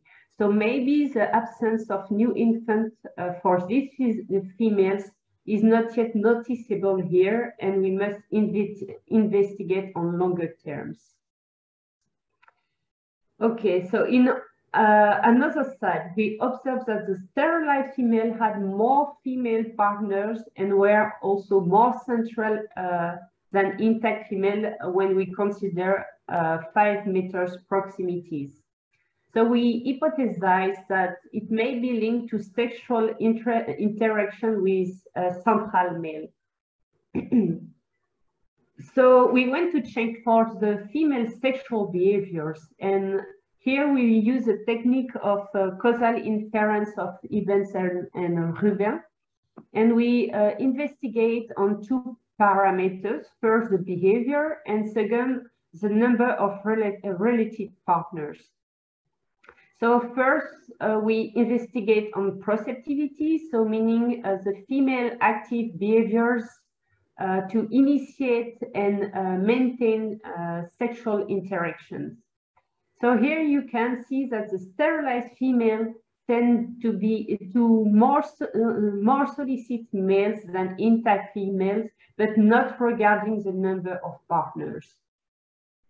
So second, the female attractivity for male. Here we can see that the sterilized female tend also to be more attractive for males than intact female, and they attracted definitely more males than intact females. And finally, the female receptivity, so meaning the propensity of the female to accept the copulation with the males. So here we can see that the sterilized female copulates significantly more with more males also than intact females. So sterilized female were not more proceptive here than intact female, but were definitely more attractive and receptive. Okay, let's check now for the female sexual competition. We measure sexual competition first through agonism between females, and we observe here no difference for agonism emitted or received from or toward other females. However, we notice the opposite prediction. We notice the opposite to our prediction. We were predicted that there is an increase of aggression for the sterilized female and an increase of number of partners. But here we can see that the sterilized female were aggressed by less female than intact female here. Okay, so what about competitions through grooming behaviors now? Here we saw that the sterilized female had less female partner from whom they received grooming. But sterilized female groom also more female partners than intact female did, suggesting maybe a possibility to balance the affiliative exchange.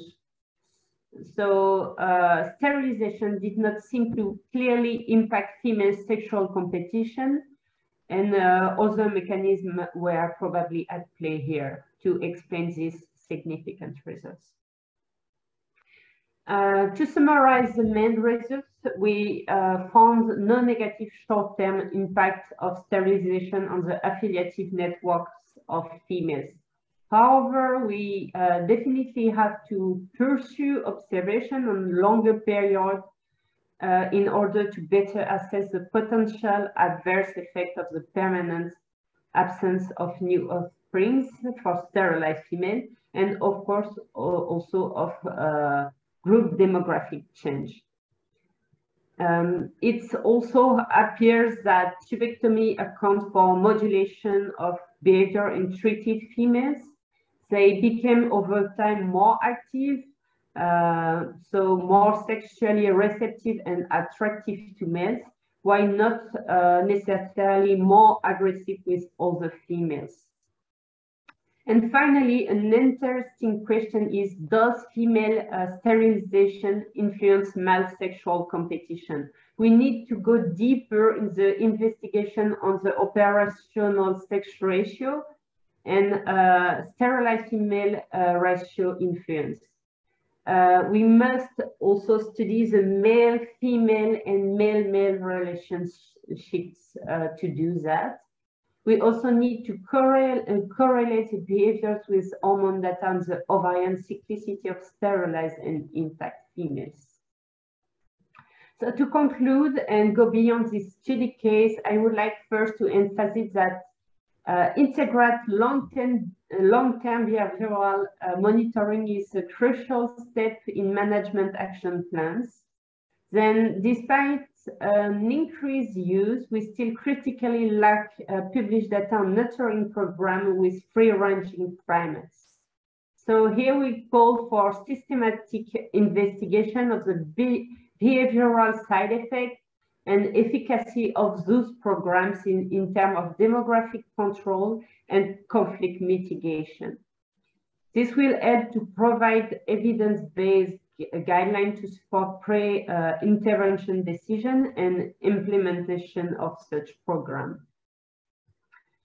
We should not forget that sterilization is time and cost demanding and must be combined with parallel measures such as educational, feeding regulation, and environmental action. And finally, an important point is that Macaque fascicularis has been recently classified as an endangered species at the global scale. So we now must consider the long-tail macaque at a local scale, but also at a more global scale for the sustainability of the species. So I would like to thank all my collaborators and funding organizations who help us with this project. And I would like to thank you all for your attention.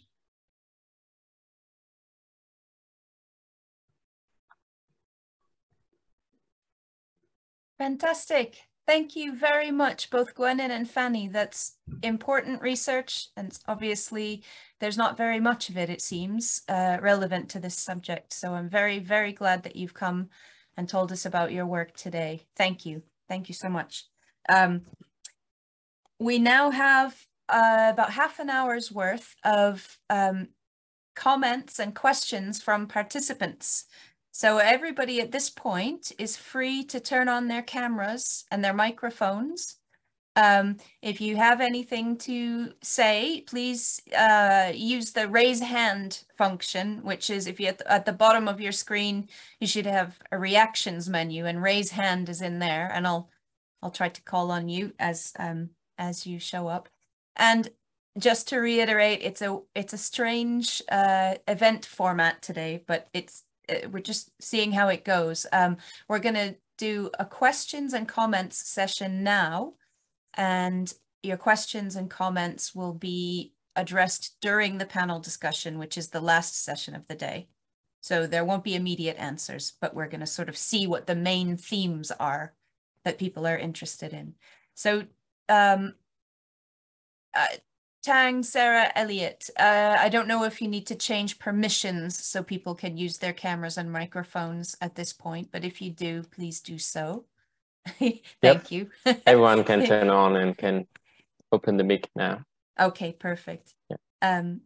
Does anybody have anything to ask or to say? And if nobody does immediately, I can always start out with some of the observations we've been making along the way. Okay, well, just to start then, I want to ask, Gwenan, you were talking about the short-term social effects of sterilization and so on. And I'm curious, you were pointing out the need for long-term research on the social effects of sterilization and of course how that's directly relevant to welfare. Are you going to be continuing this study? And also, is there anybody else doing similar work that you're aware of? Okay, so currently I'm at the end of my PhD, so I'm writing my thesis. So I'm at the end of this project, but of course I hope the project will continue even if I'm not here anymore, even if also I would like to keep going, but it will be maybe someone else for the next steps. And for now, I think I'm not aware of all the program existing and all the research about it, but I think from what I know, we are probably the team who collects the more data on behavioral aspects. So I don't currently know anybody else to collecting such a data for now. But I hope for the future it will be more and more people, because I think knowing the impact of this sterilization technique is really important. For now, we only know about the short-term effects, but we have no idea about the long-term impact of the absence of new infant for this sterilized female and for the impact on the social group in general. Okay, great. Thank you very much. I'm going to call on Mikhail. Pardon my pronouncement if that's wrong. Mikhail, would you like to ask a question? Good afternoon, everyone. Hi there. Hello? Hi, we can hear you. Yeah, I said good afternoon, everyone. Turn left. My question is, I have listened to two presenters. They have presented about the contraceptive. The last presenter did about long-tailed macaques. My question here is, did she put into consideration either doing invasive or non-invasive method? And did she put into consideration the whole program of contraception in macaques is toward mitigating conflict? Okay, choosing surgery as a means of contraception, how possible it is, the coverage, how effective it's going to be considering the population of macaques, the way they reproduce. So that means, would she keep on doing surgery, tubectomy, or what? Any other means? Hello? Hi. Yeah. It's a slightly difficult connection. I'm sorry, I apologize. It's okay. Do I need to come back again? My question is, hello? Hi, please go ahead, Yeah. yes.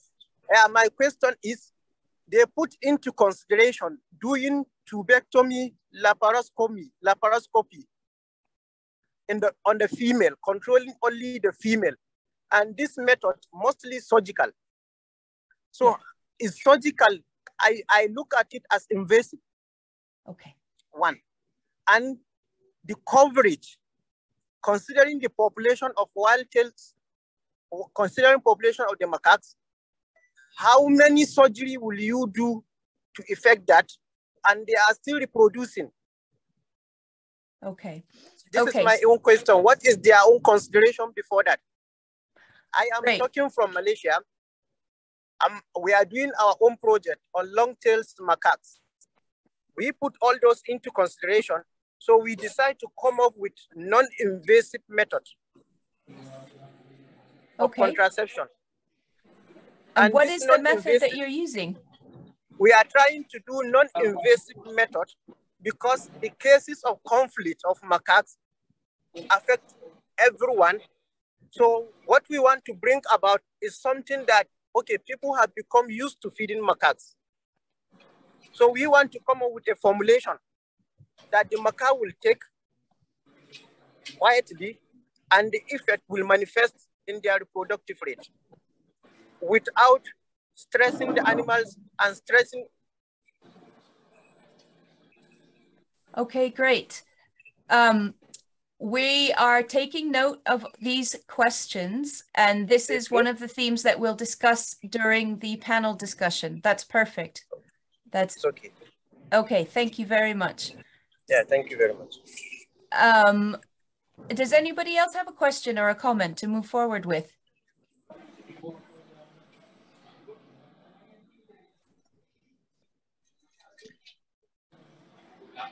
May I have a question, please? Of course. Go ahead, Gunung. Yeah, my question is, which is the common way of contraception for the macaques? Is it through surgery or non-surgery? Our organization has, we are new in the rescue center, but we only last week we inaugurate a new macaque rescue center in Sumatra, and we still have limited facility. We only have one socialization enclosure, and we are going to combine in the same enclosure the long-tailed macaques and the pig-tailed macaques. And at the same time, we are trying to avoid hybrid offspring in our center. So that's why I would like to listen some experience from any one of you about which is the common way and the easiest way for the contraceptions of the macaques? Is it through surgery or non-surgery? Okay, that's another good, interesting question. We're going to take note of that for discussion during the panel discussion. And I'll just note here that, of course, the considerations for using contraception in a captive situation, there will be some similar considerations, but obviously the details will be different. So it'll be interesting to hear the contrast between what people are thinking for wild macaque populations and captive macaque populations. Sirjana, you have a question or a comment? Yes, a question actually. Of all the programs that everybody is doing in different countries, do you also vaccinate the monkey against rabies before releasing? Because in India, we do see a spillover in urban areas, you know, monkeys biting livestock or dogs or humans.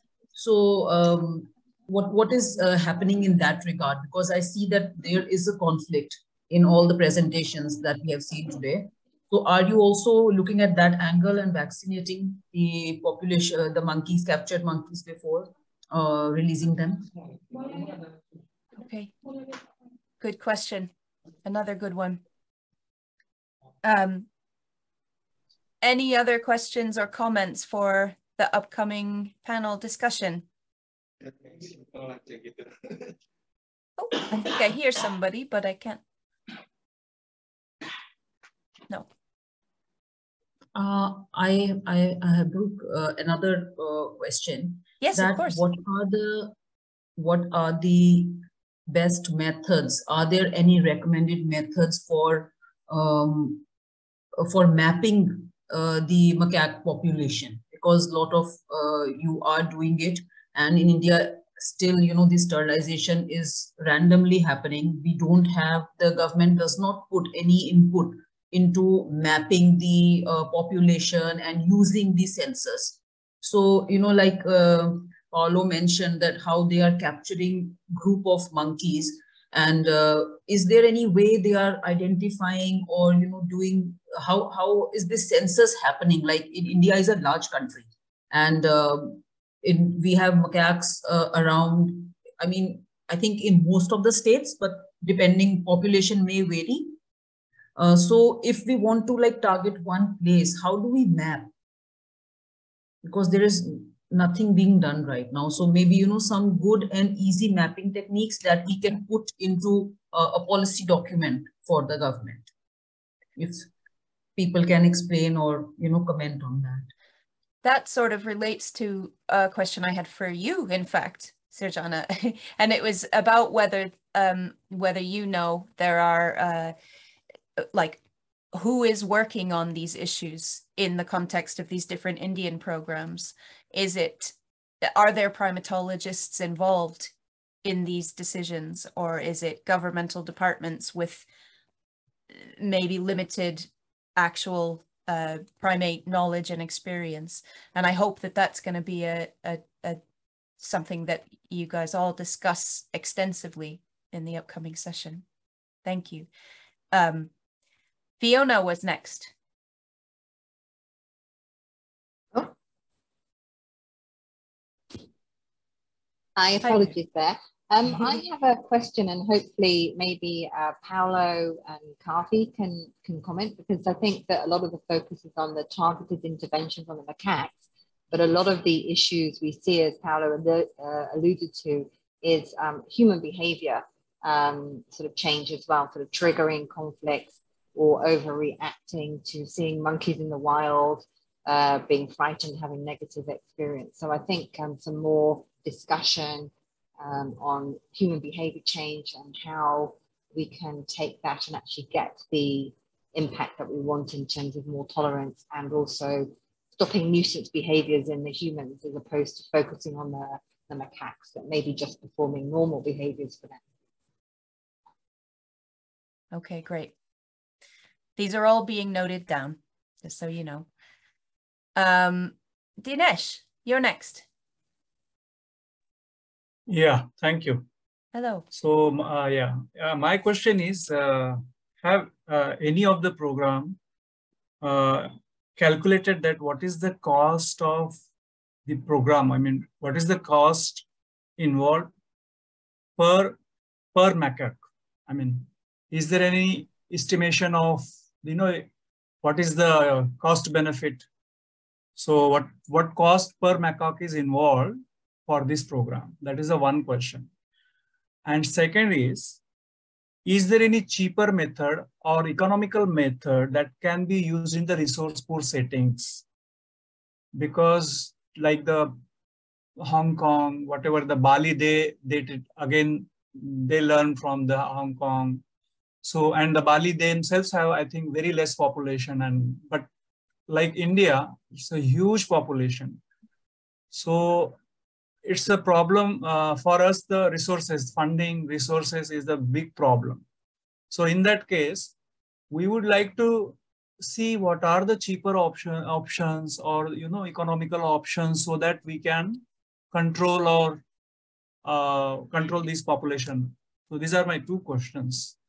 So not specific to one, but this is the open for, I mean, if anyone can help us. Thank you. Perfect. Thank you. There is a comment in the chat from Nicholas, and I'm going to read this out here. And it says, how do macaque breeding facilities for labs and other commercial use relate and react to the sterilization and other population control programs, since at least some of them capture wild macaques, and because of the recent change in long-tailed macaques IUCN status, I'm guessing they would have some difficulties and maybe prefer the absence of sterilization programs so they can go on with captures. Again, that's really interesting. I'm looking forward to hearing what you all have to say about that. I'm not sure whether such captures are happening in the areas where each of you work, but we know for sure that they're happening in some areas. Dinesh, do you have another question, or is your hand just still up from previously? No. Oh, it was previous, sorry. That's okay. That's okay. Any other comments or questions right now? If not, what we can do is we've been noting these down, and we can go off and take a short break now. And in the meantime, we'll those of us behind the scenes will just have a look at the different sort of comments and questions. And so the reason we've organized it this way is basically so we can get an idea of what you most want to know from the people who are the experts here today.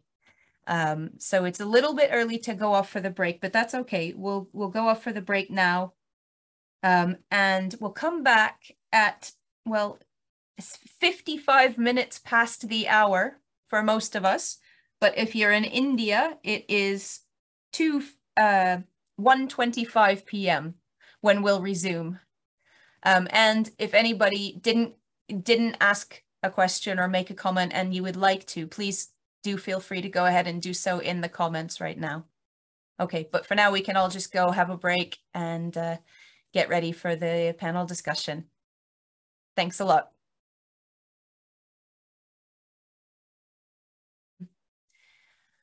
We've made notes of everybody's questions. We've tried to sort of group them into some different themes. And I think what I'll do is I'll just kind of read off these different themes to you now as a means to start off the discussion. I'll let you all take it away and discuss, but I might interject a few specific questions based on what we have recorded, you know, while you're talking. So let's see, do we have everybody on screen that we need to? We have, I think we do. Is Dinesh here? I'm here. Okay, do you want to turn, do you have a camera that you can turn on for the panel discussion? Yes. Perfect. Yeah. All right. Okay. so the main sorts of questions that came up with, to start with, we were curious about how public attitudes towards the monkeys and towards the sterilization programs compare between these different locations, between Hong Kong, between the different parts of India, and between and Bali. And alongside public attitudes, opportunities for funding programs. It sounds as though in India, somebody used the word quick fix. It sounds as though there's an issue and they needed to be seen to be doing something, so they may have implemented a program that wasn't well considered, well researched, and well implemented. So how do governments move from, oh, here's my cat. How do governments move from quick fixes to really well-considered programs? And I think maybe Philip would be a good person to answer that. So there are other themes that will come up, but I'll leave you with that and see if any of you have anything to say about that.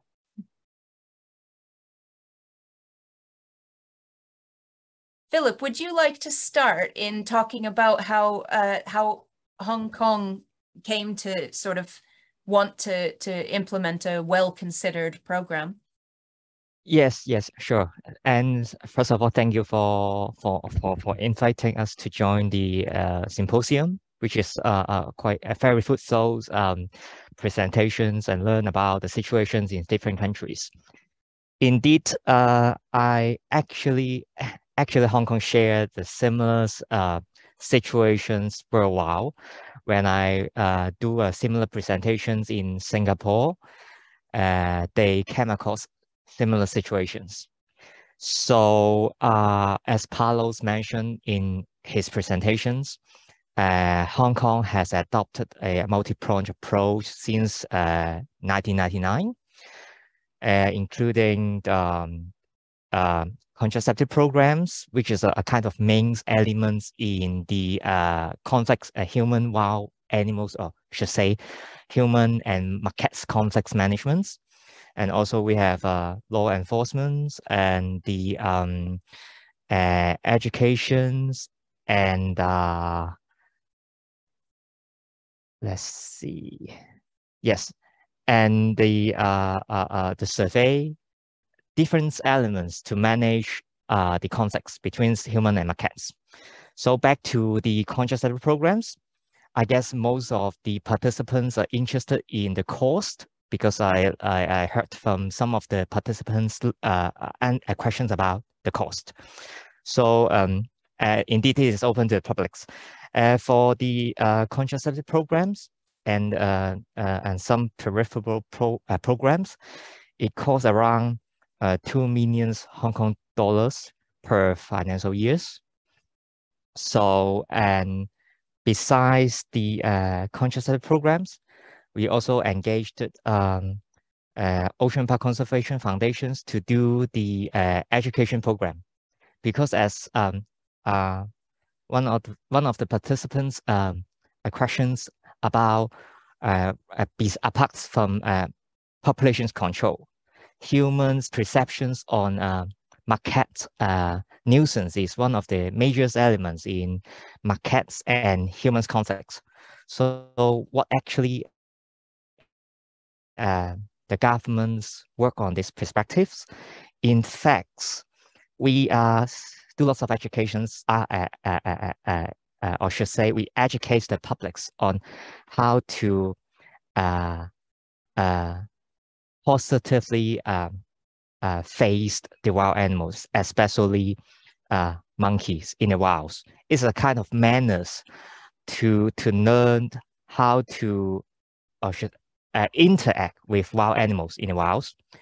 So we think only relies on contraceptive program itself. I should say contraceptive program is a major element on doing the populations control in the long runs to manage the populations of macaques to alleviate the nuisance. But human perceptions of wild animals, especially like monkey, is also one of the major elements. So we do lots of education booth that in the Kemsan country parks to educate the publics, and do school talks to educate the next generations on how to face the wildlife, especially monkeys. So together all these elements in Hong Kong, actually in Paolo's presentations in 2006, we received more than 1,400 complaints each year. 2006, 1,400 complaints in 2006. But now in recent years, we received around 200 something complaints. Indeed, our management approach is a kind of a complaints driven. And we can see with all these elements in the management program, it does have a kind of positive results in managing the human and the macaque context. So we regard it as a kind of a good story in managing the human and wild macaque context. So regarding the contraceptive itself, I may pass to Paolo's and see whether he has any supplement in the program.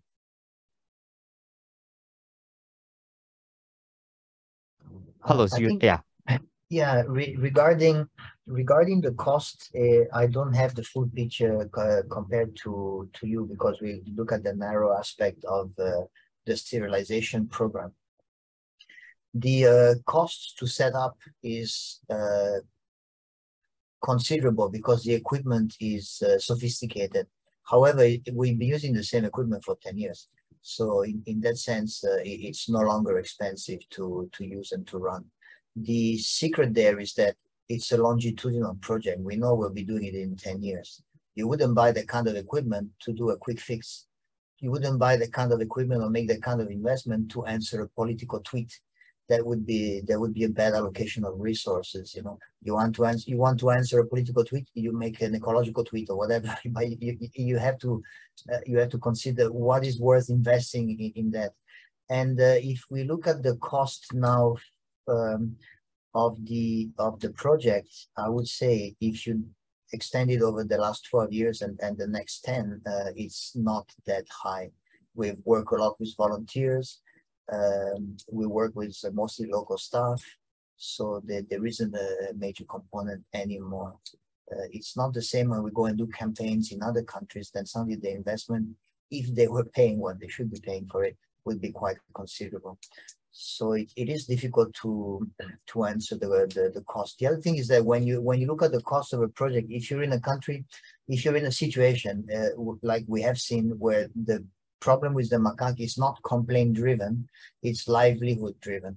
So in Hong Kong, the marker is how many complaints is your KPI. I go from 1,000 to 100, it's a successful program because it means people have learned to live with macaques better. That was the objective. If you're in a situation where the objective is to stop the macaques from destroying the crops of people who then go hungry, then your KPI cannot be how many are sterilized or how many are still complaining about it. It has to be something else. And how do you cost the loss of crops? Is that part of the cost we're talking about? You know, so it becomes a much more. It has to be a much more holistic conversation. So, if let's say if you're working in a city and you're trying to get rid of a population of monkey that got trapped in a city, like say Delhi or Jakarta, there's a population of monkeys stuck there. If you work at eradicating the monkeys from there, it's okay, no ecological impact, the city is rich, they can afford the program, it's fine. It's a totally different situation than if you're looking at the region where the monkeys belong, they've been there longer than people have. You have to find a way of living together. So your program would have to be totally different. And I think the difficulty in having this conversation is that we have to really define what plane we're talking on. Are we discussing this situation, this kind of conflict? What are our KPIs? What do we call a success? We call a success, reduce the complaint by 75%. That's the target goal. That will call it a success, fine. Or we call it a success, we lose, instead of losing 50 tons of crop in a year, we lose 10. You know, decide these kind of targets first. And then you realize that there are some similarities within contraceptive projects, but actually there are more differences than similarities. I'm not trying to elude the question, it's just that that's if I may add as well, I think the cost discussion is very difficult because we do come from a city that's one of the most expensive city to live in. So, you know, you have to base that on the costing. I assume with the holistic mitigation efforts, like changing a bin, you know, your waste management probably is much cheaper in India than actually in Hong Kong, where we have to tender out how to change the bin and it's going to cost fortune. So I think that asking cost to cost, dollar to dollar is not as relevant. I think, you know, all mitigation has to be context specific. You know, are we dealing with urban issues or are we dealing with crop issues? You know, so putting a fence perhaps to protect a crop may be cheaper in India than if we were to do that in Hong Kong. You know, so just be mindful of when we ask for what's the cost. But when it comes to actually like the endoscopic technique itself, yes, that may be, you know, there is a standard cost to that. But again, we've been using it for 12 years. So, you know, over time, the cost is not actually the investment of the equipment initially, but over time, it's more the manpower around it, which again, you know, like countries in India or Indonesia could be way much cheaper. And if I can say one last thing before giving the word back, is also you have to decide if the cost is worth it. Is contraception your priority here? If you're trying to stop monkeys from coming into an area where the dustbins are exposed, there's no amount of contraception that's going to help you there, because the problem is not the number of monkeys. The problem is that you're inviting the monkeys over because you're offering free food. Of course, they'll come, sterilized or otherwise. So at that point, I would recommend invest nothing in contraception, invest everything in public education, waste management, etc., etc. So. I'd like to ask Fanny and Gwenin, the program that you're working with, how is it funded? And I'm interested to know, I'm assuming it's at least partially government funded, but that could be wrong. And I'm interested to know, I'm interested to know about like political will. There's a political will to solve a problem really quickly or to have a quick fix, but there's also a political will to actually fix it. Like everybody supports spending the money and the time to fix it. And I'm curious to know how you manage that, how you obtain that, if that makes any sense. Yeah, it makes definitely sense. Thank you. So first, I would like to say that I totally agree with Paolo, with Mark. It's a very difficult issue, and it's difficult to compare the cost from one country to another one. But for the Bali point of view, so I'm not aware about a global governmental strategy to mitigate human-macaque conflict. I think it's, for Bali, it's really community-based approach. That means every community invests in different strategies. And so, I do not have a global answer for the country. I can just talk about Bali. So in our case, how do we fund this program? It's mostly funded by the local stakeholders, by the village community. That's the first source of funding. But due to COVID situation, of course, the economic means were decreased a lot. So we looked for additional funds from a private donation. So we also have some private foundation who helped to conduct the last program. If I can just to give an idea for Bali, we assess that after the equipment, the endoscope equipment have been bought, which is the most expensive part, one monkey, the sterilization tubectomy on one monkey cost 50 euro per monkey. So it's just to give you an idea of how much it costs for us. So I think, as Paolo said, sterilization cannot be the only solution. It's really specific to each situation, and we have to understand what are the cause of the complaints, what are the cause of the conflict, and frequently it's not necessarily the number of monkeys. It's really based on human behavior and monkey behavior. So educational and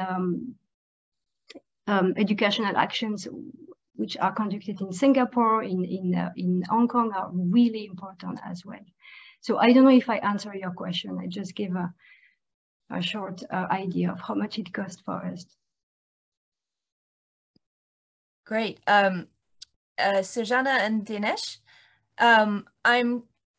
so following from all this, clearly different governments, I'm assuming that these are different departments working completely separately rather than under one unified umbrella, but they do want to do something, which is why they're doing something. I don't know whether it's because they want to solve the problem or because they need to be seen to do something. But I'm just interested to know what your thoughts are for like speaking to them and convincing them to sort of invest the time and resources into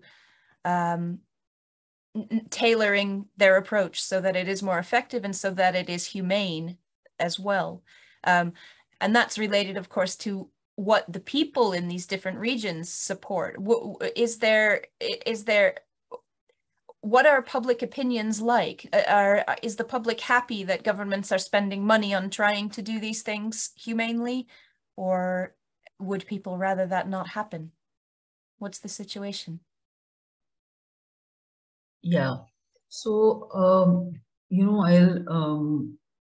I'll start with a small fact that for me it is really interesting that the NGOs are doing macaque birth control programs, because in India macaques are under wildlife protection. So unlike the dog population management programs that are run by NGOs, all Indian macaque sterilization programs are undertaken by government only. So this is interesting for me that in other countries NGOs are allowed to do it. Another thing is just speaking very broadly. I am not generalizing, but in India there are divided opinions. Like some of the people will be pro-sterilization. There are huge groups of people, due to religious reasons or reasons of their own, people are not very pro-sterilization for any animal for that matter. And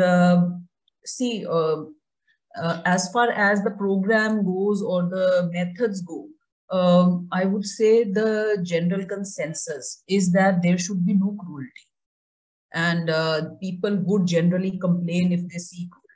But again, totally depends on situation. If you are an affected community, if you are affected by the situation, so then you want government to do everything to get rid of macaques or monkeys in that area, and people will poison those monkeys if government doesn't do anything.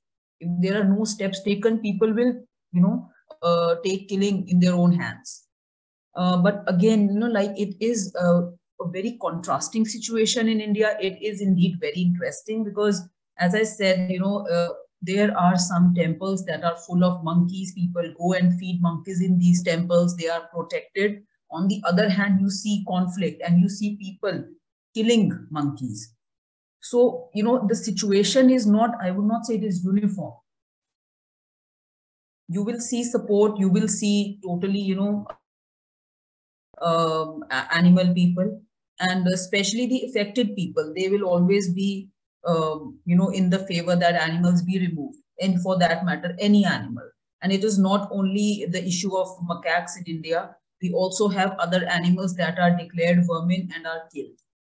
So but definitely the farmers or the affected communities, they will have different opinions. But if you see generally as a country, I would say we are very pro animal welfare, and people they have, in general, religiously, they have like compassion for animals in India.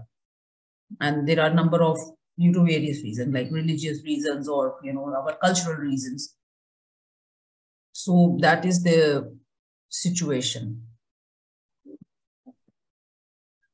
Yeah, I just want to add something. Hello. Hi, please go ahead. Yeah. I mean, it is totally contextual what the Paulo is saying, because India is a very diversified country. So it is a contextual, and what the target is, whether we want to reduce the complaint or whether we want to reduce the crop damage or human conflict. So this depend on the, we need to fix the first of all target. And it's very really, it's difficult to say. I mean, if the problem with the farmers, then definitely they will demand to the government to run such programs. But as said, as Sejna said, that there are monkeys in the temples or in the other places where they do not harm to the people. So there is no problem. So it's a mixed kind of opinion. And India, since historically known as a companion, we are a compassionate people always towards the animals. But over the last 30-40 years, maybe the multiple factors why the people nowadays become so materialistic, and there are multiple reasons. Maybe the climate change, competition for the food, and so multiple factors which we do not know, but these are some factors. Because of that there is to understand not only the monkey behavior, but need to understand the human behavior as well, how they treat the animals. So it's interdependency. Yeah. Okay. Thank you. Thank you. Thank you all. I wanted to move on to some sort of more technical questions about procedure and stuff.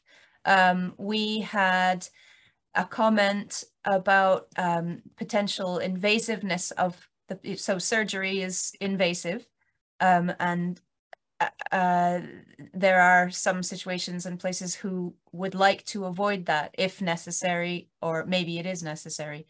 Are there any alternatives to surgery? And if so, are they effective? And are they actually any more humane than surgery if it's done, efficiently and effectively? Related to that, particularly for the two, for Bali and for Hong Kong, who is doing the actual capturing and procedure, and what sort of training are they receiving? So you don't need to answer those questions specifically, but if you all just want to sort of address that type of theme, the technical aspects of it, that would be great. And maybe we can start with Fanny and Gwenin. Okay. So I completely agree and understand that surgery looks invasive, but actually we have to think especially about the capture.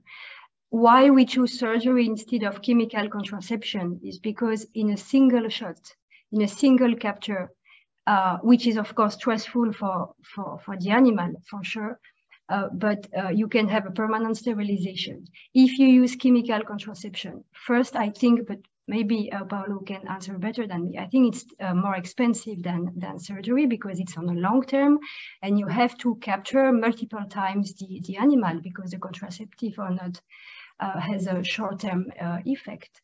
So we try to do the least invasive surgical approach by using endoscopy, by do not disturbing hormonal function. So yeah, in terms of capture, I think surgery is less invasive and less disturbing and more welfare effective than chemical contraception. So yeah, that's at least that's my part of the answer. Maybe Paolo can complete.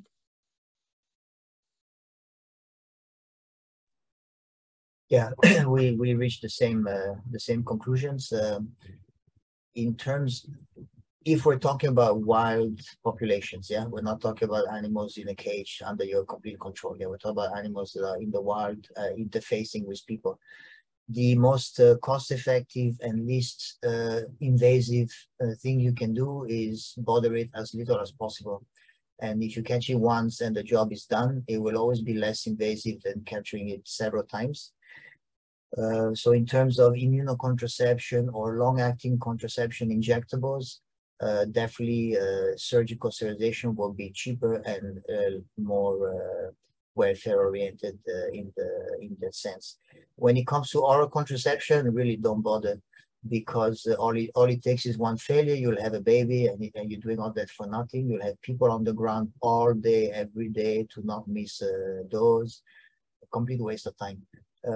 You can do that if you have 1 or 2 animals in a cage under your control. It's done, it works, but it's something to be totally excluded at the population level. So my advice is don't go down that road. You're just wasting time and money, and then you're losing support from the people who are actually your stakeholders, because they're expecting results.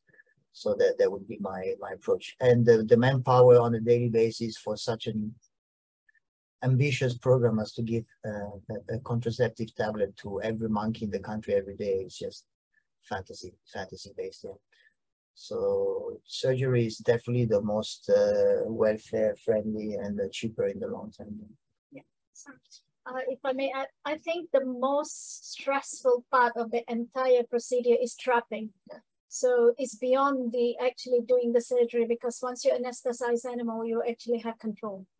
Trapping is very stressful for the animals. So I think that if you are going to have any kind of program, and knowing that long-term goal, what it is, you know, whether you want to do a temporary contraception, which means then you will be trapping them over and over a lot more times, or do you want to then manage your population and say that, okay, if I'm going to do a procedure, I'm going to stress this animal. During that trapping, I'm going to do a permanent sterilization. So I think, yeah, you have to look at that in the context than just saying surgery is invasive, because you may just do it once and you never have to do it again. Instead of, immunocontraception or anything, that this is not permanent procedures, you may have to then repeat this over time for a much longer time. Yeah. And also, if you saw the figures from our presentation, you can see that after 10 years of immunocontraception, the recruitment rate of the population was identical to that of a natural population. So yeah, we haven't done modeling and so on, but 10 years speak for themselves. It hasn't made a dent in the natural recruitment, so don't bother. Somebody did ask whether monkeys are vaccinated while they're under anyway for surgical procedures, and what about in Hong Kong? Are they vaccinated for anything in particular, or are any other health procedures done while they're under? We do have a certain protocol. So every animal receives an antibiotic and a painkiller as part of the physical examination and processing standards. Every animal receives deworming, and they get new worms the day after we release them, but it doesn't matter. It's just kind of something nice to do to an animal you have in hand. You know, we're causing a certain amount of stress, so we give a certain benefit back. We get rid of some parasites in the way. It's done in that spirit. When it comes to vaccination, we are vaccinating against rabies, but that's more of a local regulation to do with the rabies ordinance. Hong Kong is rabies free, but our neighboring countries are not. So we try to protect the stray animals, the domestic animals, and now the monkeys that against possible epidemics and so forth. I just shared a link to a paper we recently published on the results of the rabies vaccination, and it explains a bit the rationale behind it. So again, local requirements. If you're in a country where rabies is prevalent, it's always good to have less animals able to spread rabies around you, but again, it's a cost benefit, and I don't think it's a requirement. Okay, and so on to the training, the trapping and the training. in Hong Kong, you are in charge of the program, but you must have other people who are actually physically doing the trapping. And I'm interested to know in who they are and how they are trained for across the board for all of your different programs, whether it's they need to be super specialists or whether a short amount of training will do. And how successful is it? Surely things must go wrong sometimes, but is it pretty good in terms of success? Okay, I'll take this opportunity to introduce under the CAR-T Martelli, that's Alex and Kelly. These are our surveyors. So I think since the beginning of the program, we've always had surveyors going out. And we also have, I think you saw from Paolo's presentation, the cages that's actually designed by our government, AFCD, and we've been using that. So what happens on a habituation feeding? So the trapping doesn't happen in a day, it's a relationship. We've developed relationship every single day, 5 days a week. Kelly and Alex goes out and make contacts with these animals, and they are habituated every single day to enter the cages. So there is a lot of trust that's developed. And on a trapping day, what we do is then it is controlled by a remote control. So then once the animals are within the cage and we think it's safe, we then press a button, remote controlled by them, and then the doors will close. So then the monkeys are there. So we then, place a lot of tarpaulin around, make it visually safe, and they make sure that the animals within are safe and quiet and undisturbed. So do they have special training to press the remote? No, but what is important is that relationship development over time with each and every group. So in the month where we trap animals, where we are doing it every 2 weeks, sometimes we do catch same groups in 2 weeks, so because that's also because the trust that the surveyors has developed with the animals. So it's not a random catcher that today I have like a head hunt, like a bounty hunt. I'm going to catch 20 monkeys today, and that's not the relationship we have here, because they also do the surveys. We have our population census as well as on the day once in a while. It's not a nice relationship, but they are there at the end of the day, the next day, going back, continuing a relationship with the monkeys.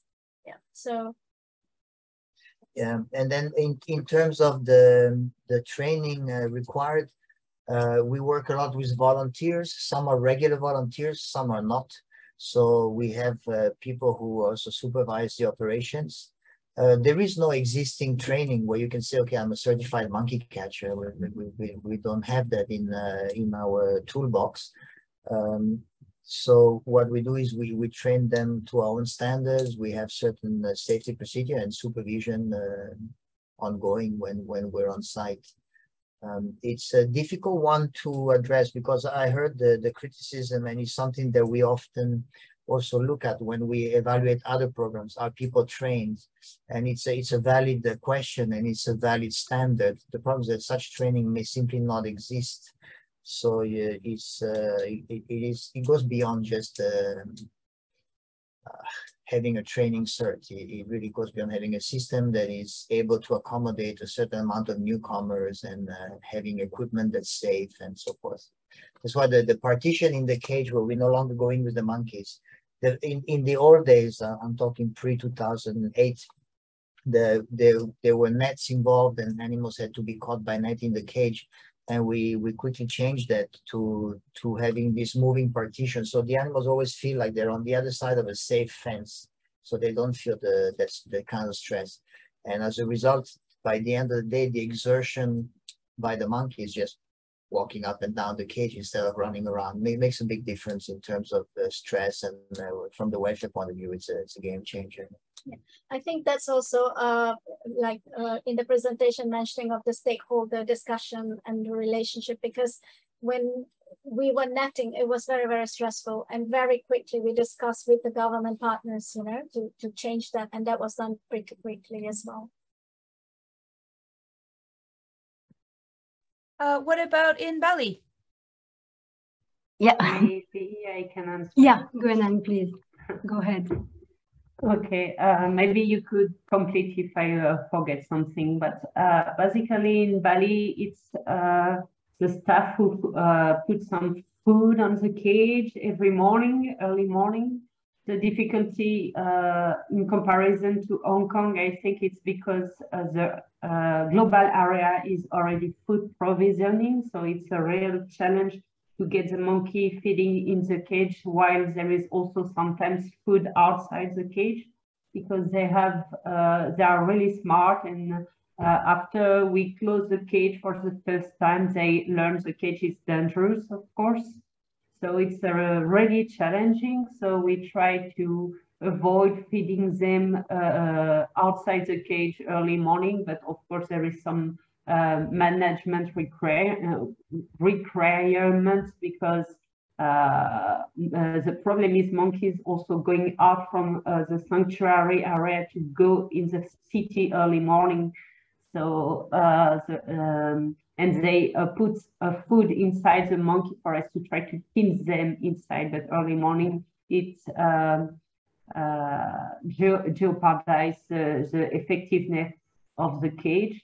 But I think the cage is really important, because trapping collectively, I think, is less stressful than individually, because monkeys stay all together, and we put we cover the cage to keep them in the dark, to be more quietful and in a social way. So I think definitely it's less stressful. But I have no doubt of this. It's just my personal opinion. And about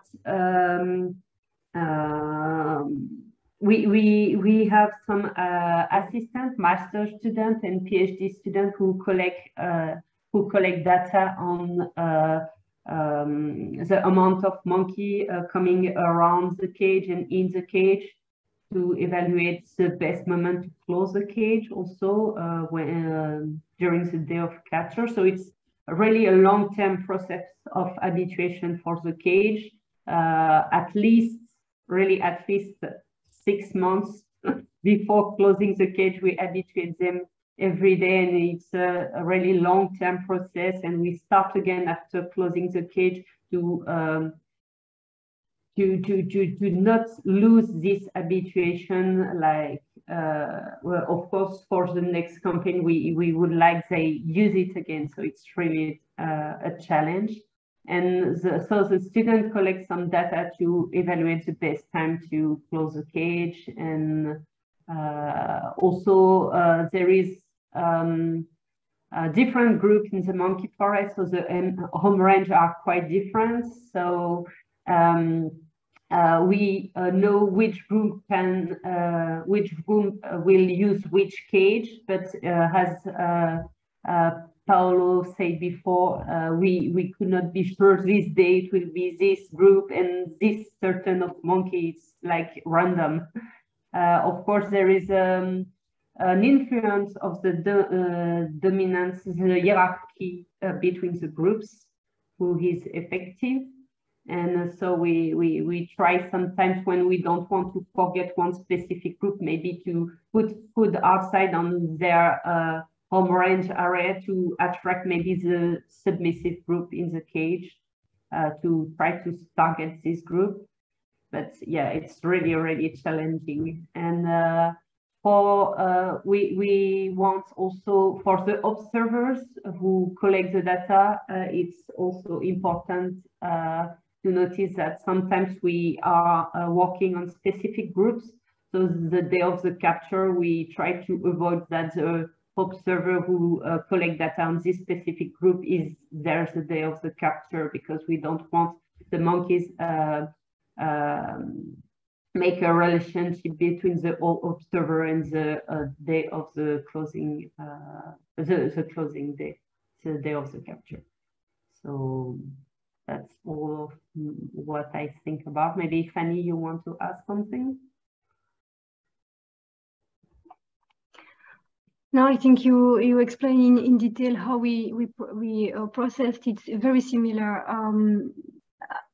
as the Hong Kong program. So we use the same cage with the same squeeze, you know, the big trapping cage and then the small squeeze cage. So the capture and anesthesia is done by trained staff and vet, of course.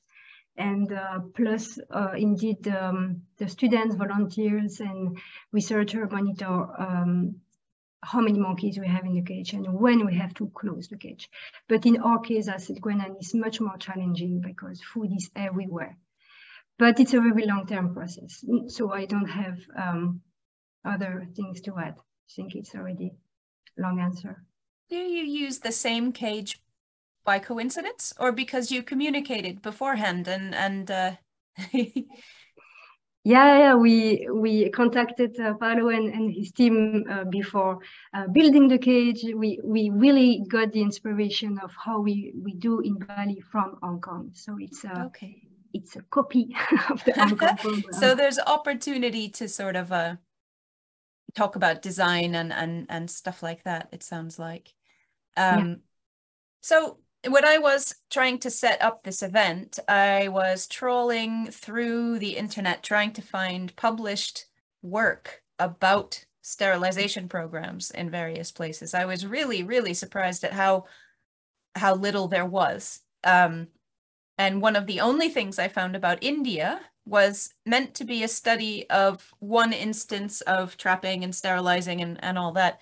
But as it turned out, on the day that it was meant to happen, it all just failed miserably. And so they didn't have anything to report, basically.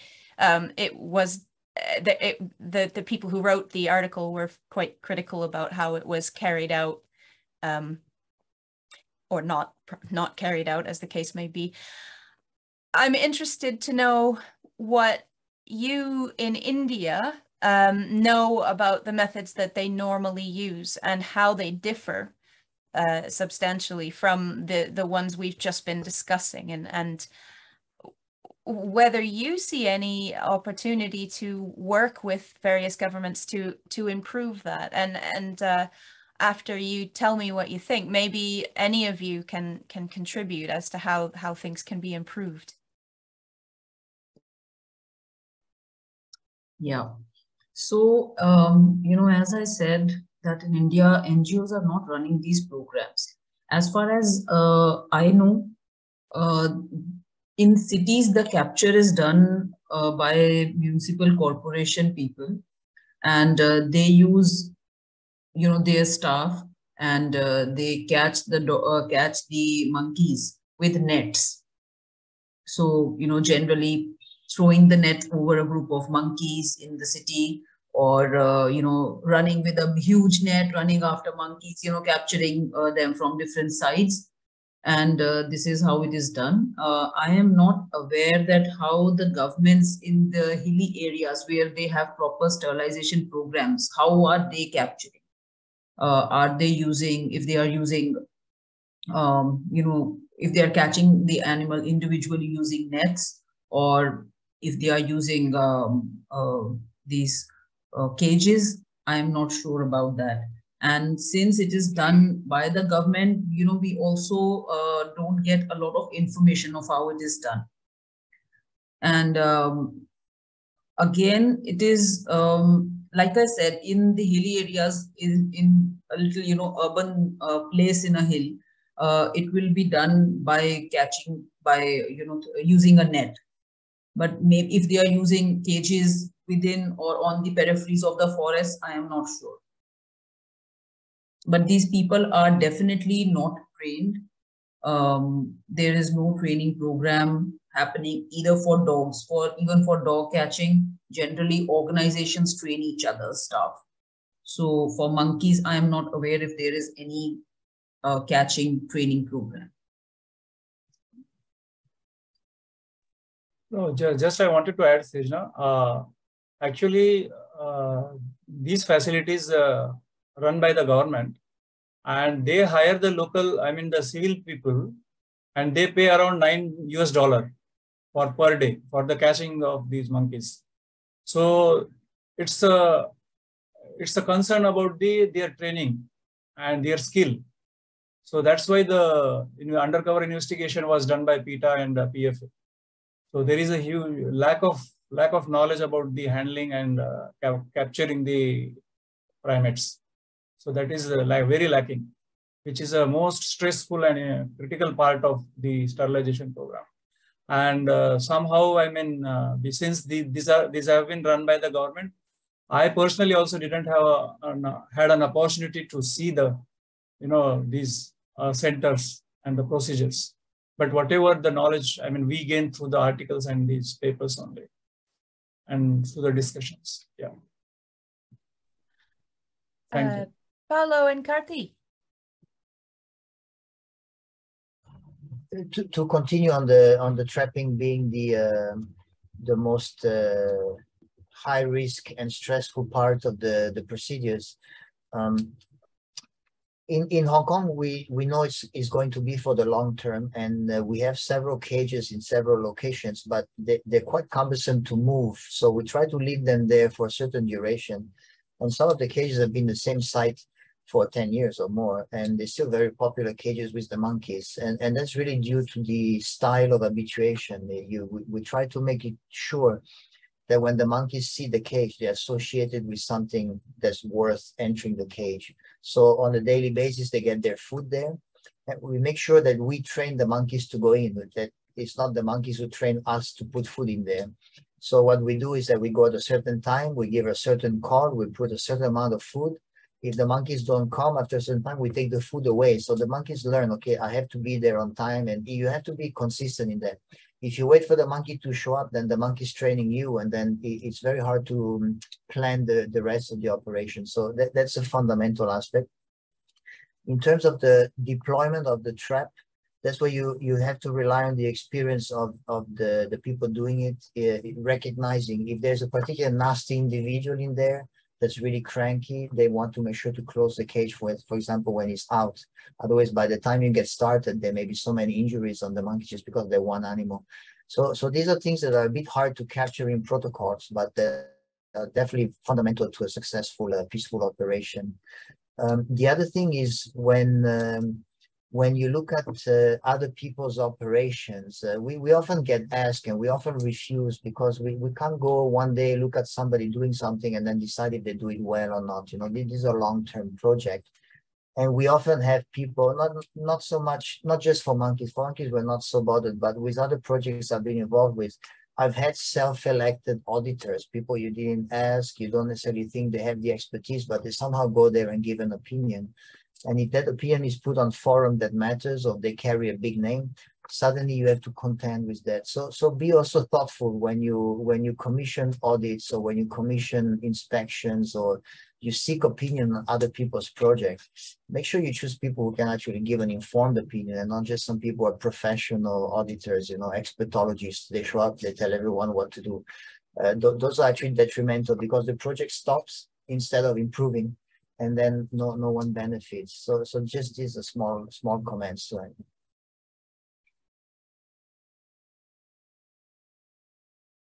Oops. It sounds to me as though the programs that you're describing, somebody also asked a question related to this. They're sort of on not a small scale, but they're in a very limited geographical area, which may be quite different from the situation that you're facing in different parts of India. I'm not sure, but with both of the programs you're describing, it sounds as though you have people there long-term who know quite well the individuals involved. Otherwise, you wouldn't be able to identify the cranky individual, for example. Have I got that right? That's one question.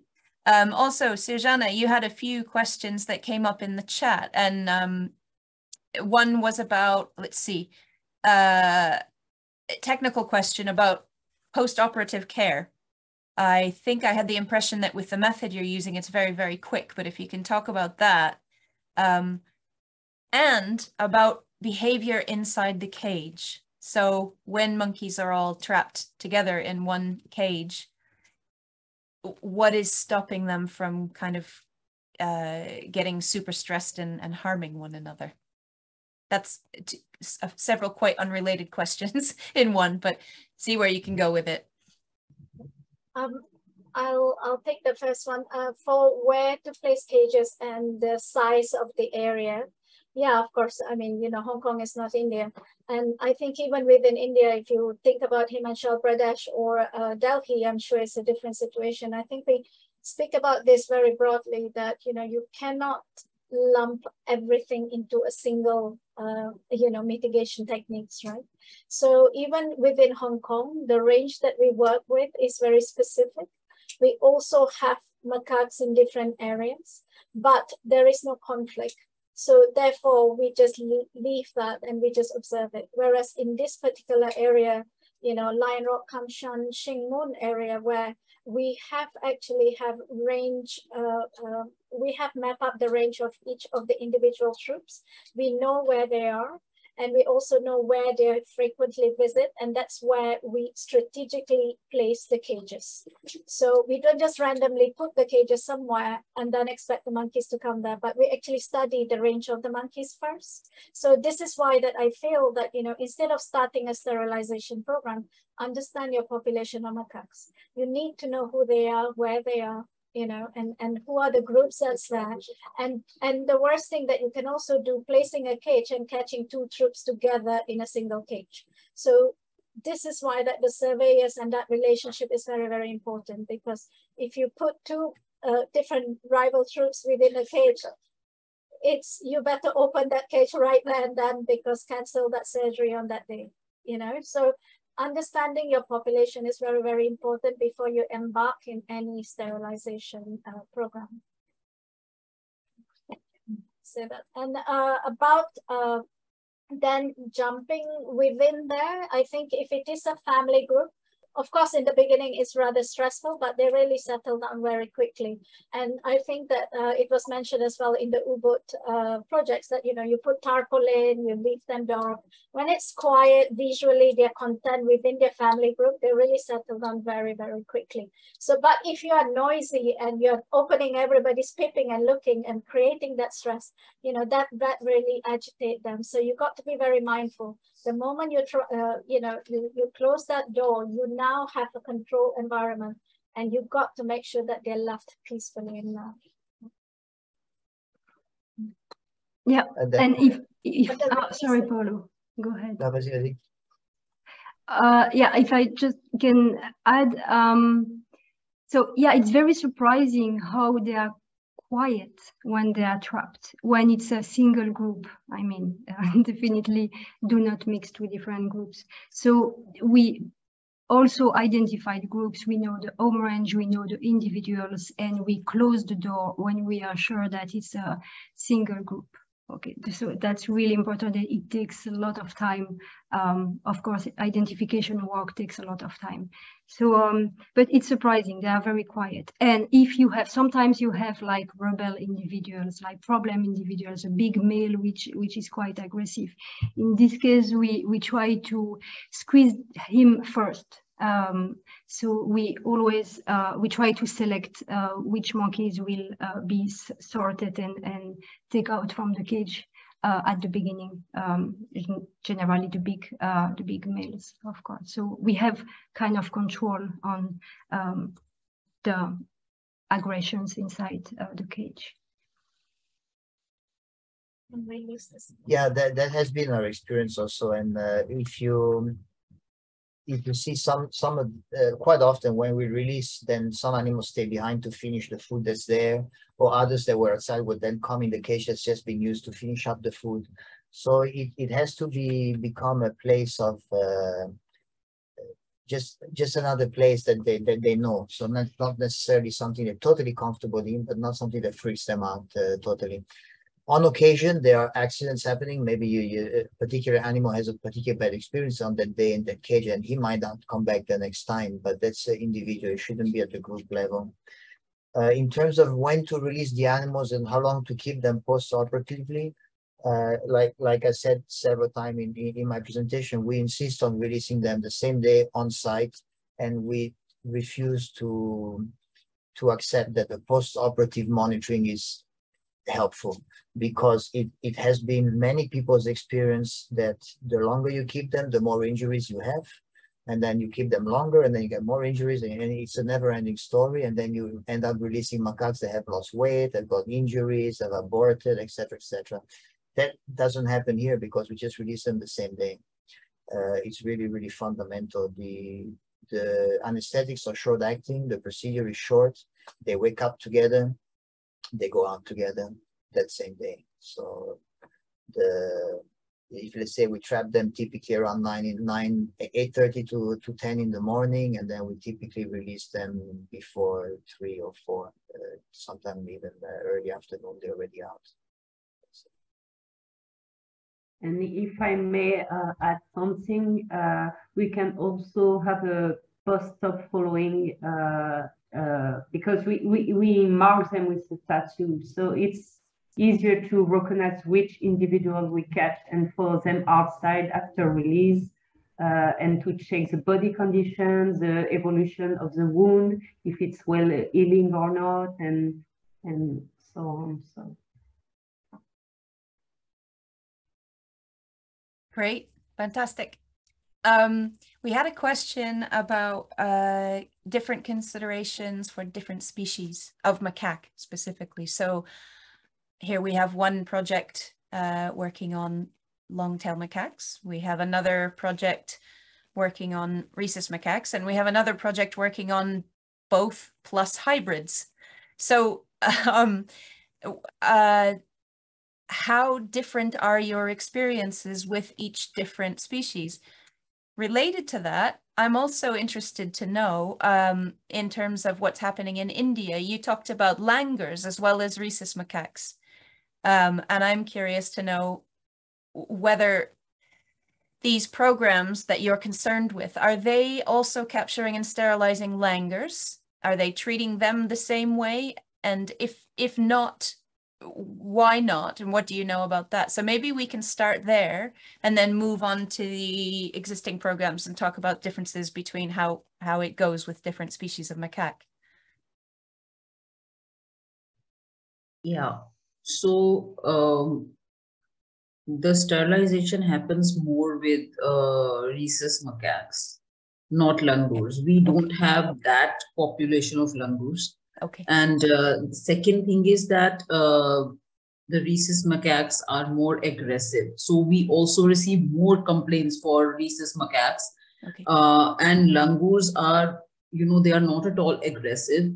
And to the extent that some people feed groups of langurs, and those langurs will come sit very peacefully, calmly in the village, and people can feed, and they just go off, sit on the treetops, and again, come back. So the interaction between langurs and people is much more cordial, I would say. But with rhesus macaques, even if people are feeding, they are not very friendly. There is a tendency to be, much more aggressive. So langur population is less, plus they are friendlier. Okay. And but the sterilization happens with rhesus macaques. Okay, thank you. Dinesh, you want to add something? No, it is. I mean, that's true. Thank you. What about differences then between working with rhesus, long-tail macaques, and hybrids? Are there marked differences? And in fact, how does that even work in troops? I mean, are there troops that consist of both species and hybrids together, or are they separate? I'm not sure how that works in Hong Kong. I think by this point, the genetics are totally mixed match. It's been 60 years, so it's not possible by looking at one of them to say if it's a pure one or the other, or how much of a hybrid it is. So I think we can consider all hybrids, and then just slightly different phenotypes and so forth. And in terms of species differences, I mean, there's no doubt that different species have different characteristics, but also let's not forget cultural differences. because even within our small area that we work in, there are some troops that are particularly tough and warrior-like, and even the females look like males. And then other troops that are very gentle, little souls, and just mind their own business, and their behavior is markedly different. So the cultural difference is typically driven, something you mentioned, even when people are feeding them, they're not friendly. Especially when people are feeding them, they're not friendly, because the whole nastiness is a result of begging. I mean, from asking to begging to demanding, it is the same thing. It's just a slightly broader insistence on the request, right? So it actually teaches them to be aggressive to when people feed them. So there's nothing good can come from feeding monkeys.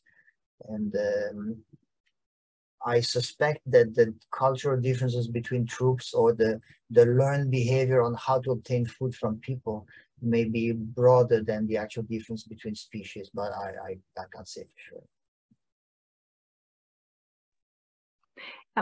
Maybe I just think about one big difference between long-tailed macaques and rhesus macaques is, for contraception, is the seasonality of reproduction. So it should be taken into account when you plan your strategy for captures. So in the case of the long-tailed macaques, they are not seasonal, at least in Bali.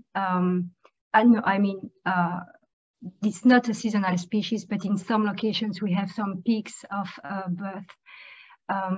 But that means females can be pregnant all year round. So there is no good period to catch long-tailed macaques, and maybe it can be easily managed with the rhesus macaques, which are more seasonal.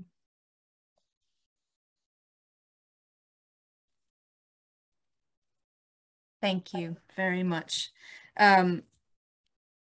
Jumping around just a little bit, but obviously, Paolo, you were just talking about people feeding macaques, and that, you know, access to food is like the root cause of most of these problems. But feeding monkeys may be really, really culturally ingrained in certain places, and it may be something that isn't going to stop, like just isn't going to stop. So, I think this may be the case in Bali. Is that correct, Fanny and Gwenin? Does people feed monkeys? Is it a very strong cultural tradition that just isn't going to change? So my impression is that in Hong Kong, for example, it's not like a really, really old thing that people do as sort of part of their everyday culture. It's just that the monkeys are there, so they feed them. Mm-hmm. Whereas in Bali, it may have religious significance or really old cultural significance. So you can't reasonably ask people, just stop feeding the monkeys. Yeah, it's very difficult because especially in Bali, they are Hindu, so just like in India, so monkeys are sacred, and feeding monkeys is really part of the cultural practice. So it's really difficult to ban food provisioning. Even if people understand that it's the cause of the problem, they will be reluctant to stop feeding monkeys because they believe they don't have enough food. Plus, in the case of the monkey forest, you know, it's a touristic site, so they want to have monkeys there, to have visitors coming. So there is also an economic reason why they feed monkeys every day and regularly. So we try to work with food provisioning regulation with the stakeholders, and it's really difficult we try at least to advise them to decrease the quality of the food they provide, because it can have an impact on the fecundity rate. I mean, if monkeys have plenty of food, of course, they will produce better, as everywhere. So but it's really difficult. Yeah, bigger question. There's not necessarily a straight way around that. You just have to work with what you've got, I suppose. Yeah. If there are no other comments on that, go ahead, please. On that, if I can say, in Hong Kong also people love feeding the monkeys, and it hasn't slowed down, and it doesn't look like it's going to. If we look at the reports from our surveyors on a weekly basis, there's still a lot of people bringing food. Any time of the day you go, there'll be people feeding. So I think for whatever reason people do something silly, it's always okay and totally rational to tell them they're doing something silly, whether they're doing it for religious reasons or just for other reasons. If you're doing something that is causing problem, it's okay to point it out. Whether they'll stop it or not is a different question. And if they don't stop it for whatever reason, there's not one that's excusable, the other not. It's just that you take into the reality that it's going to continue. So your plan has to take into consideration that people will feed monkeys. And in Japan, I haven't been myself, but I've heard of a place where people love to go and feed monkeys, and they've made a special place, and that's where you feed the monkeys, nowhere else. So if you feed the monkeys somewhere else, you get fined, you get harassed by the local authorities who actually enforce the regulation. But if you're in that location, you can. So the monkeys, being smarter than that, they go there and they wait for the food there, and they don't expect food somewhere else. So there are ways around that as well, and they could be applicable to temples, to parks, etc. It's not applicable to waste management. That's a different story altogether. But to people provisioning food voluntarily, out of the goodness of the heart, to fulfill some religious obligation, whatever reason they have, it's okay. I think it's possible to manage that situation in a way that doesn't increase conflict.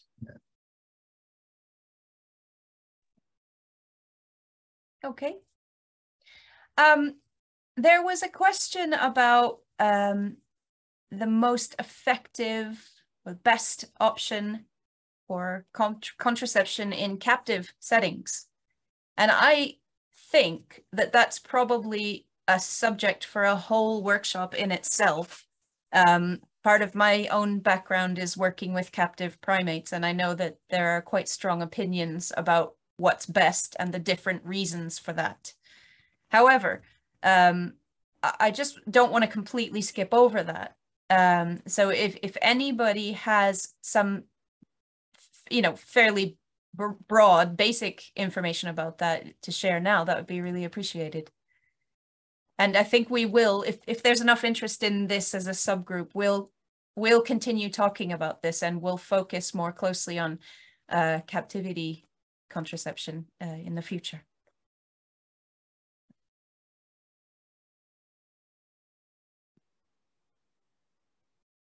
Maybe we need to concentrate on that later. Okay. Let's see, we just have a look at my, oh yeah, okay. So moving on from that, we can come back to that if anybody decides they wanted to give some input there. So I think this was addressed in a couple of your presentations, but maybe you can talk a little more about this. We're talking about using contraception to stop population growth, or to, keep populations stable or whatever. How has that actually translated in your experience into reducing actual negative interactions, as opposed to people's perceptions and all that? Is there any knowledge about that? Who am I going to pick on first? Philip, do you have something to say about that in relation to the Hong Kong program? I can only say at the very beginnings, lots of publics will keep questioning the effectiveness of the contraception program, because each time when they travel to Kamsan country parks, when they see the influence, they will question why your programs, I should say, your program's supposed to sterilize the monkey, so no infant should be seen during their visit. But this is wrong, because the contraception program itself is to control or manage the populations in a steady way, but not to get rid of them, because all the while macaques in Hong Kong is protected. So I think the contraception program itself is, as mentioned, is one of the approach to to alleviate the conflicts. But ultimate goals is the public understanding that monkey is in the wild and they need to get used to it. And as a government, we need to balance. As we have received the nuisance, we can capture the monkeys and do the contraceptive and do the surgeries and send it back to the countryside. And for the monkeys, we provide good habitat by planting trees, educating publics on the good manners to deal with wild animals. And this is, and also we have a good collaborators or Ocean Park Conservation Foundations, good provide constructive advice, doing surgeries on the monkeys. I think I could say this is one of the lucky things that we have in Hong Kong to get a kind of good results through the monkey management and also in the contraceptive program. Yeah.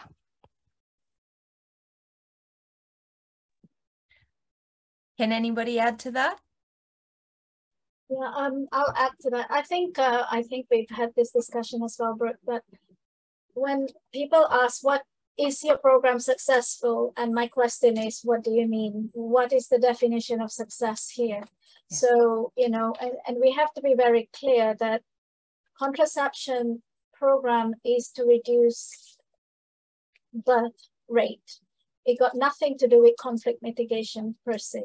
So, you know, a monkey that's been sterilized is not going to be stealing, stop stealing today. The behavior itself, it's not going to change, right? If your waste management doesn't work. So you have to look at this contraception program as just a part of a bigger mitigation program, you know, and also I think that in a way which I feel that I think Fiona mentioned that as well, that what are we doing for relationship of humans to other animals that we share this planet with. I think it's very important because we seem to be correcting and managing the behavior of every other animal that overlaps with us. Whereas the issue, you know, is us. And when are we going to be managing the human behavior around these animals as well? And I think that, you know, this is something that I feel that is also lacking. And we always, for example, if there is a complaint, we immediately react to the complaint and remove the animals. Whether in Hong Kong, we also have issues with wild pigs. You know, we then mitigate that. But what about all the feeders? What about the, you know, waste management that we've not managed? The human behavior, throwing rubbish everywhere. Have we dealt with that as well? So I feel that, you know, sometimes there is imbalances. So when we think about this question, is it, you know, contraception program, and also that public has to understand when we do contraception program, we are not trying to terminate every single birth. We are managing the population so the birth rate is not too high. So I feel that a lot more education, information, and the correct information should go out there. And even as simple as labeling animals as vermin, pest, I feel that, you know, we're shifting that balance of narratives here. So I think we have to correct this narrative. And I think it's really, really important at the core of coexistence, of sharing this planet. This is, you know, a shared planet. Yeah. Sorry, a bit philosophical, but yeah. Fantastic. Thank you. Thank you. I'm going to move on to one quite technical question from Anbu. And I'll just read it out the way it was written. She's asked if any transient males were sterilized, or do you have any insights on the impact of sterilizing transient males?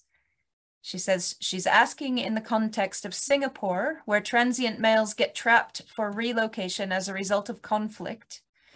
In the process, they may get sterilized as it's seen as an opportunity, but this could potentially impact gene flow in a small island country's population.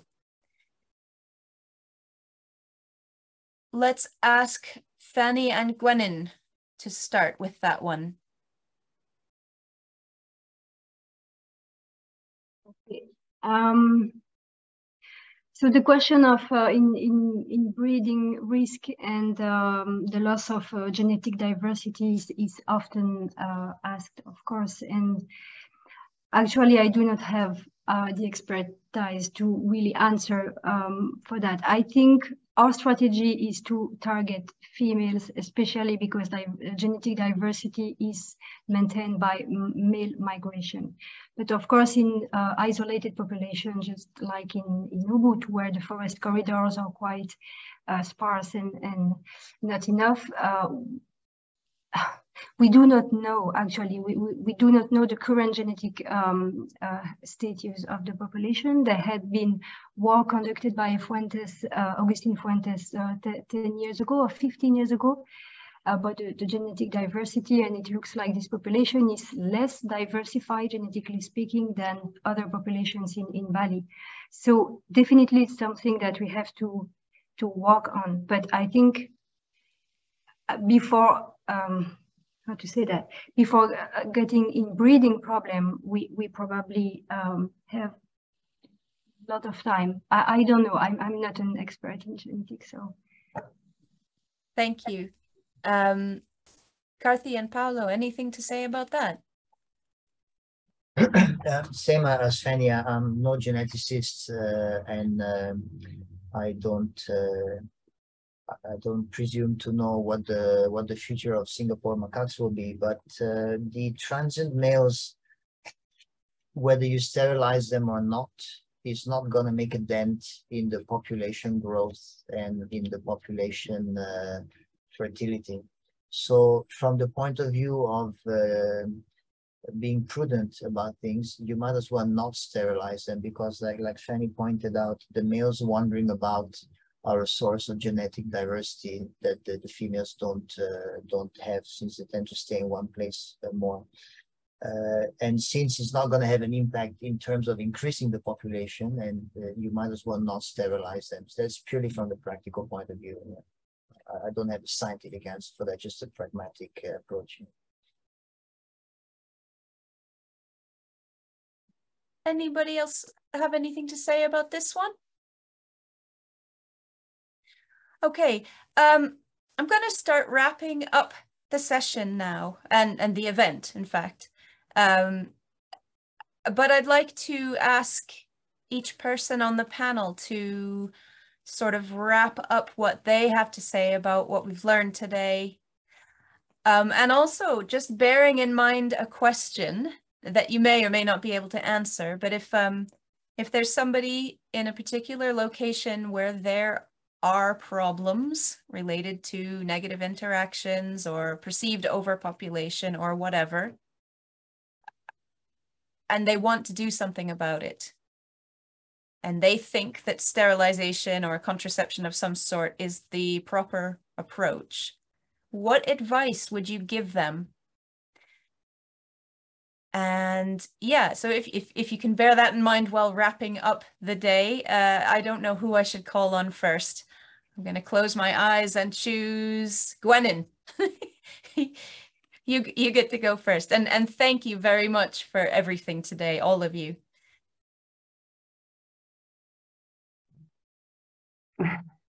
I don't know exactly how to start with this question.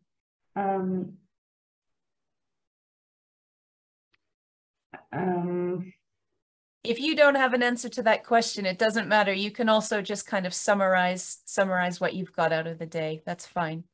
Yeah. I think it's this kind of program, sterilization. It's really, we should look at as a long-term process, as Paolo say many times, and not only on the short term, because people most of the time think they want immediate solution to their problem, and there is no immediate solution. Yeah. There is only long-term solution, and as they say also, it's really important to consider the sterilization will not stop the conflict. They will just how do you say that, avoid the conflict keep going increasing. It's just to limit the conflict by limiting the number of monkeys creating the conflict, but it will not solve the behaviors of the macaque. So it's a global picture, as we say before. It's not just sterilization, it's a combination of all different programs of sterilization, but also the public education and exchange with local communities and with government and so on. Okay. So, yeah.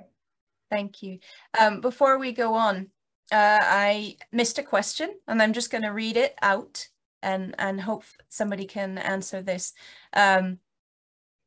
We're talking about macaque breeding facilities for labs and other commercial use. Have you had any pushback or discussion with any of them in light of the fact that they may be interested in capturing and taking monkeys for research? Has this been an experience of any of you? It's a nest of vipers. Thank you for the question. First of all, there should not be any laundering of wild macaque through capture integrated into legal suppliers and finding their way to the civilized pharmaceutical labs. I know it's common practice. We all know it's common practice. Some of us live in countries where entire industries are dedicated to that practice. It's still not good practice, and most of the time it's still illegal practice. There are some exceptions, and those exceptions are usually in countries or islands where the animals do not belong and have been introduced and they're managed that way. But within their home range, it's not considered acceptable or even legal to go out, catch some monkeys, put them in a farm, give them a tattoo or a chip and call them captive born and integrate them. That's kind of a giant scam, and it's a multi-million-dollar scam. It's a problem. So those labs, the last thing they're going to do is come out in the open and say, "Oh, by the way, I'm catching those animals. Do you mind not doing that?" So I would say that conversation doesn't take place. And I personally would feel quite sorry for a guy coming up to me with that question. So no, it's not happening. It also shouldn't happen. I mean, the increase in demand is one thing, and we all saw that depressing slide where macaques are now endangered. They used to be pests most of the time, the long tail, and it's the worst, most predictable thing that has happened, and it's tragic. It will happen for the rest. The next one's the rhesus and so forth.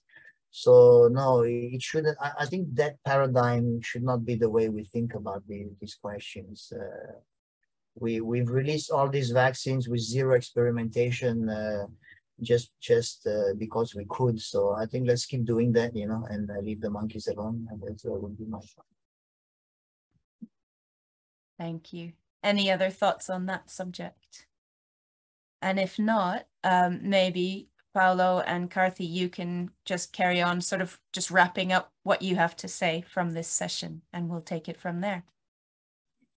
Yeah, I just want to say thank you. It was just so enlightening to hear all these stories, and I understand that the issues everywhere. We can talk about conflict mitigation, but the issues in India and also urban, rural livelihood is so different, and I feel that each one of the situations should be treated as such and not blanket approach, kind of mitigation. You can probably have guideline, but you still have to tailor it to the local context. I think it's really important. And I think that, Brooke, you were saying that if people want to start, they think it's overpopulation.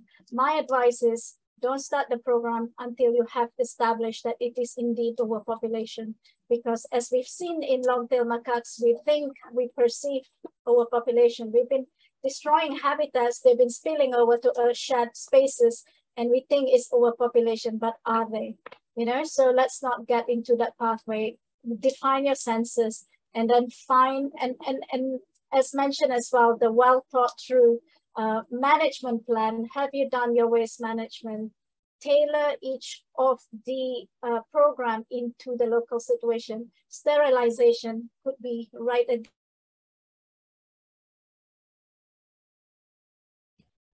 I think you've frozen now. Yeah, I'm also very pleased to have the chance to meet with you and share some thoughts and some of the challenges you face with these species. I think the takeaway message for me is that we still have a lot of delays in you know, the things that people have learned in India that we don't know here, things we know here that haven't been learned in India, and so forth. And it's good to have these kind of meetings once in a while, just to say, oh yeah, they've been doing that for 20 years. I never thought about it. Wow. You know, so this is really where it comes, and it's not something that is publishable or that is that you can find by browsing. So this one we have to be face to face, and you get some enlightenment on other people from other people's problems. So that's kind of the takeaway. Another thing I like to insist on is that, you know, make sure you confine your interventions to your expertise. Don't spill over. We all do, obviously, we all have strong opinions on anything. Just separate what is actual technical advice from what's your opinion, and I think it keeps the projects moving forward better. Great, thank you. Dinesh, have you got final words for the day? Yeah, of course. Thank you, Brooke, and thank you all of you for sharing your experiences and expertise. I learned a lot of things, and many questions going in my mind when once we finish this, we may discuss at our organization with the different people. So the first learning is, I mean, what I learned is, this is not a reactive program. I mean, we should not take a reactive approach. It's a longitudinal program, which takes a lot of time. But what happened in India, whatever the examples we have quoted, that if something has happened somewhere in the state or in particular region of any conflict happened, then people or the government start, you know, finding the solutions. So that is a reactive approach, will not work. So there should be some systematic, longitudinal or the long-term program should be run. And what Paulo and from Hong Kong, what she said, it's a very focused. It's not the conflict approach. It's the animal birth control program. So that needs to be defined what we want. So that's what it's my learning. We need to first fix whether we want to reduce the conflict, whether we want to reduce the birth control or what. So as she mentioned, we should not use a blanket approach. It's a very contextual. So that is the, very important learning or take home message for me. And for that, thank you all of you. Thank you. Okay. Fanny, would you like to say some final words for the day?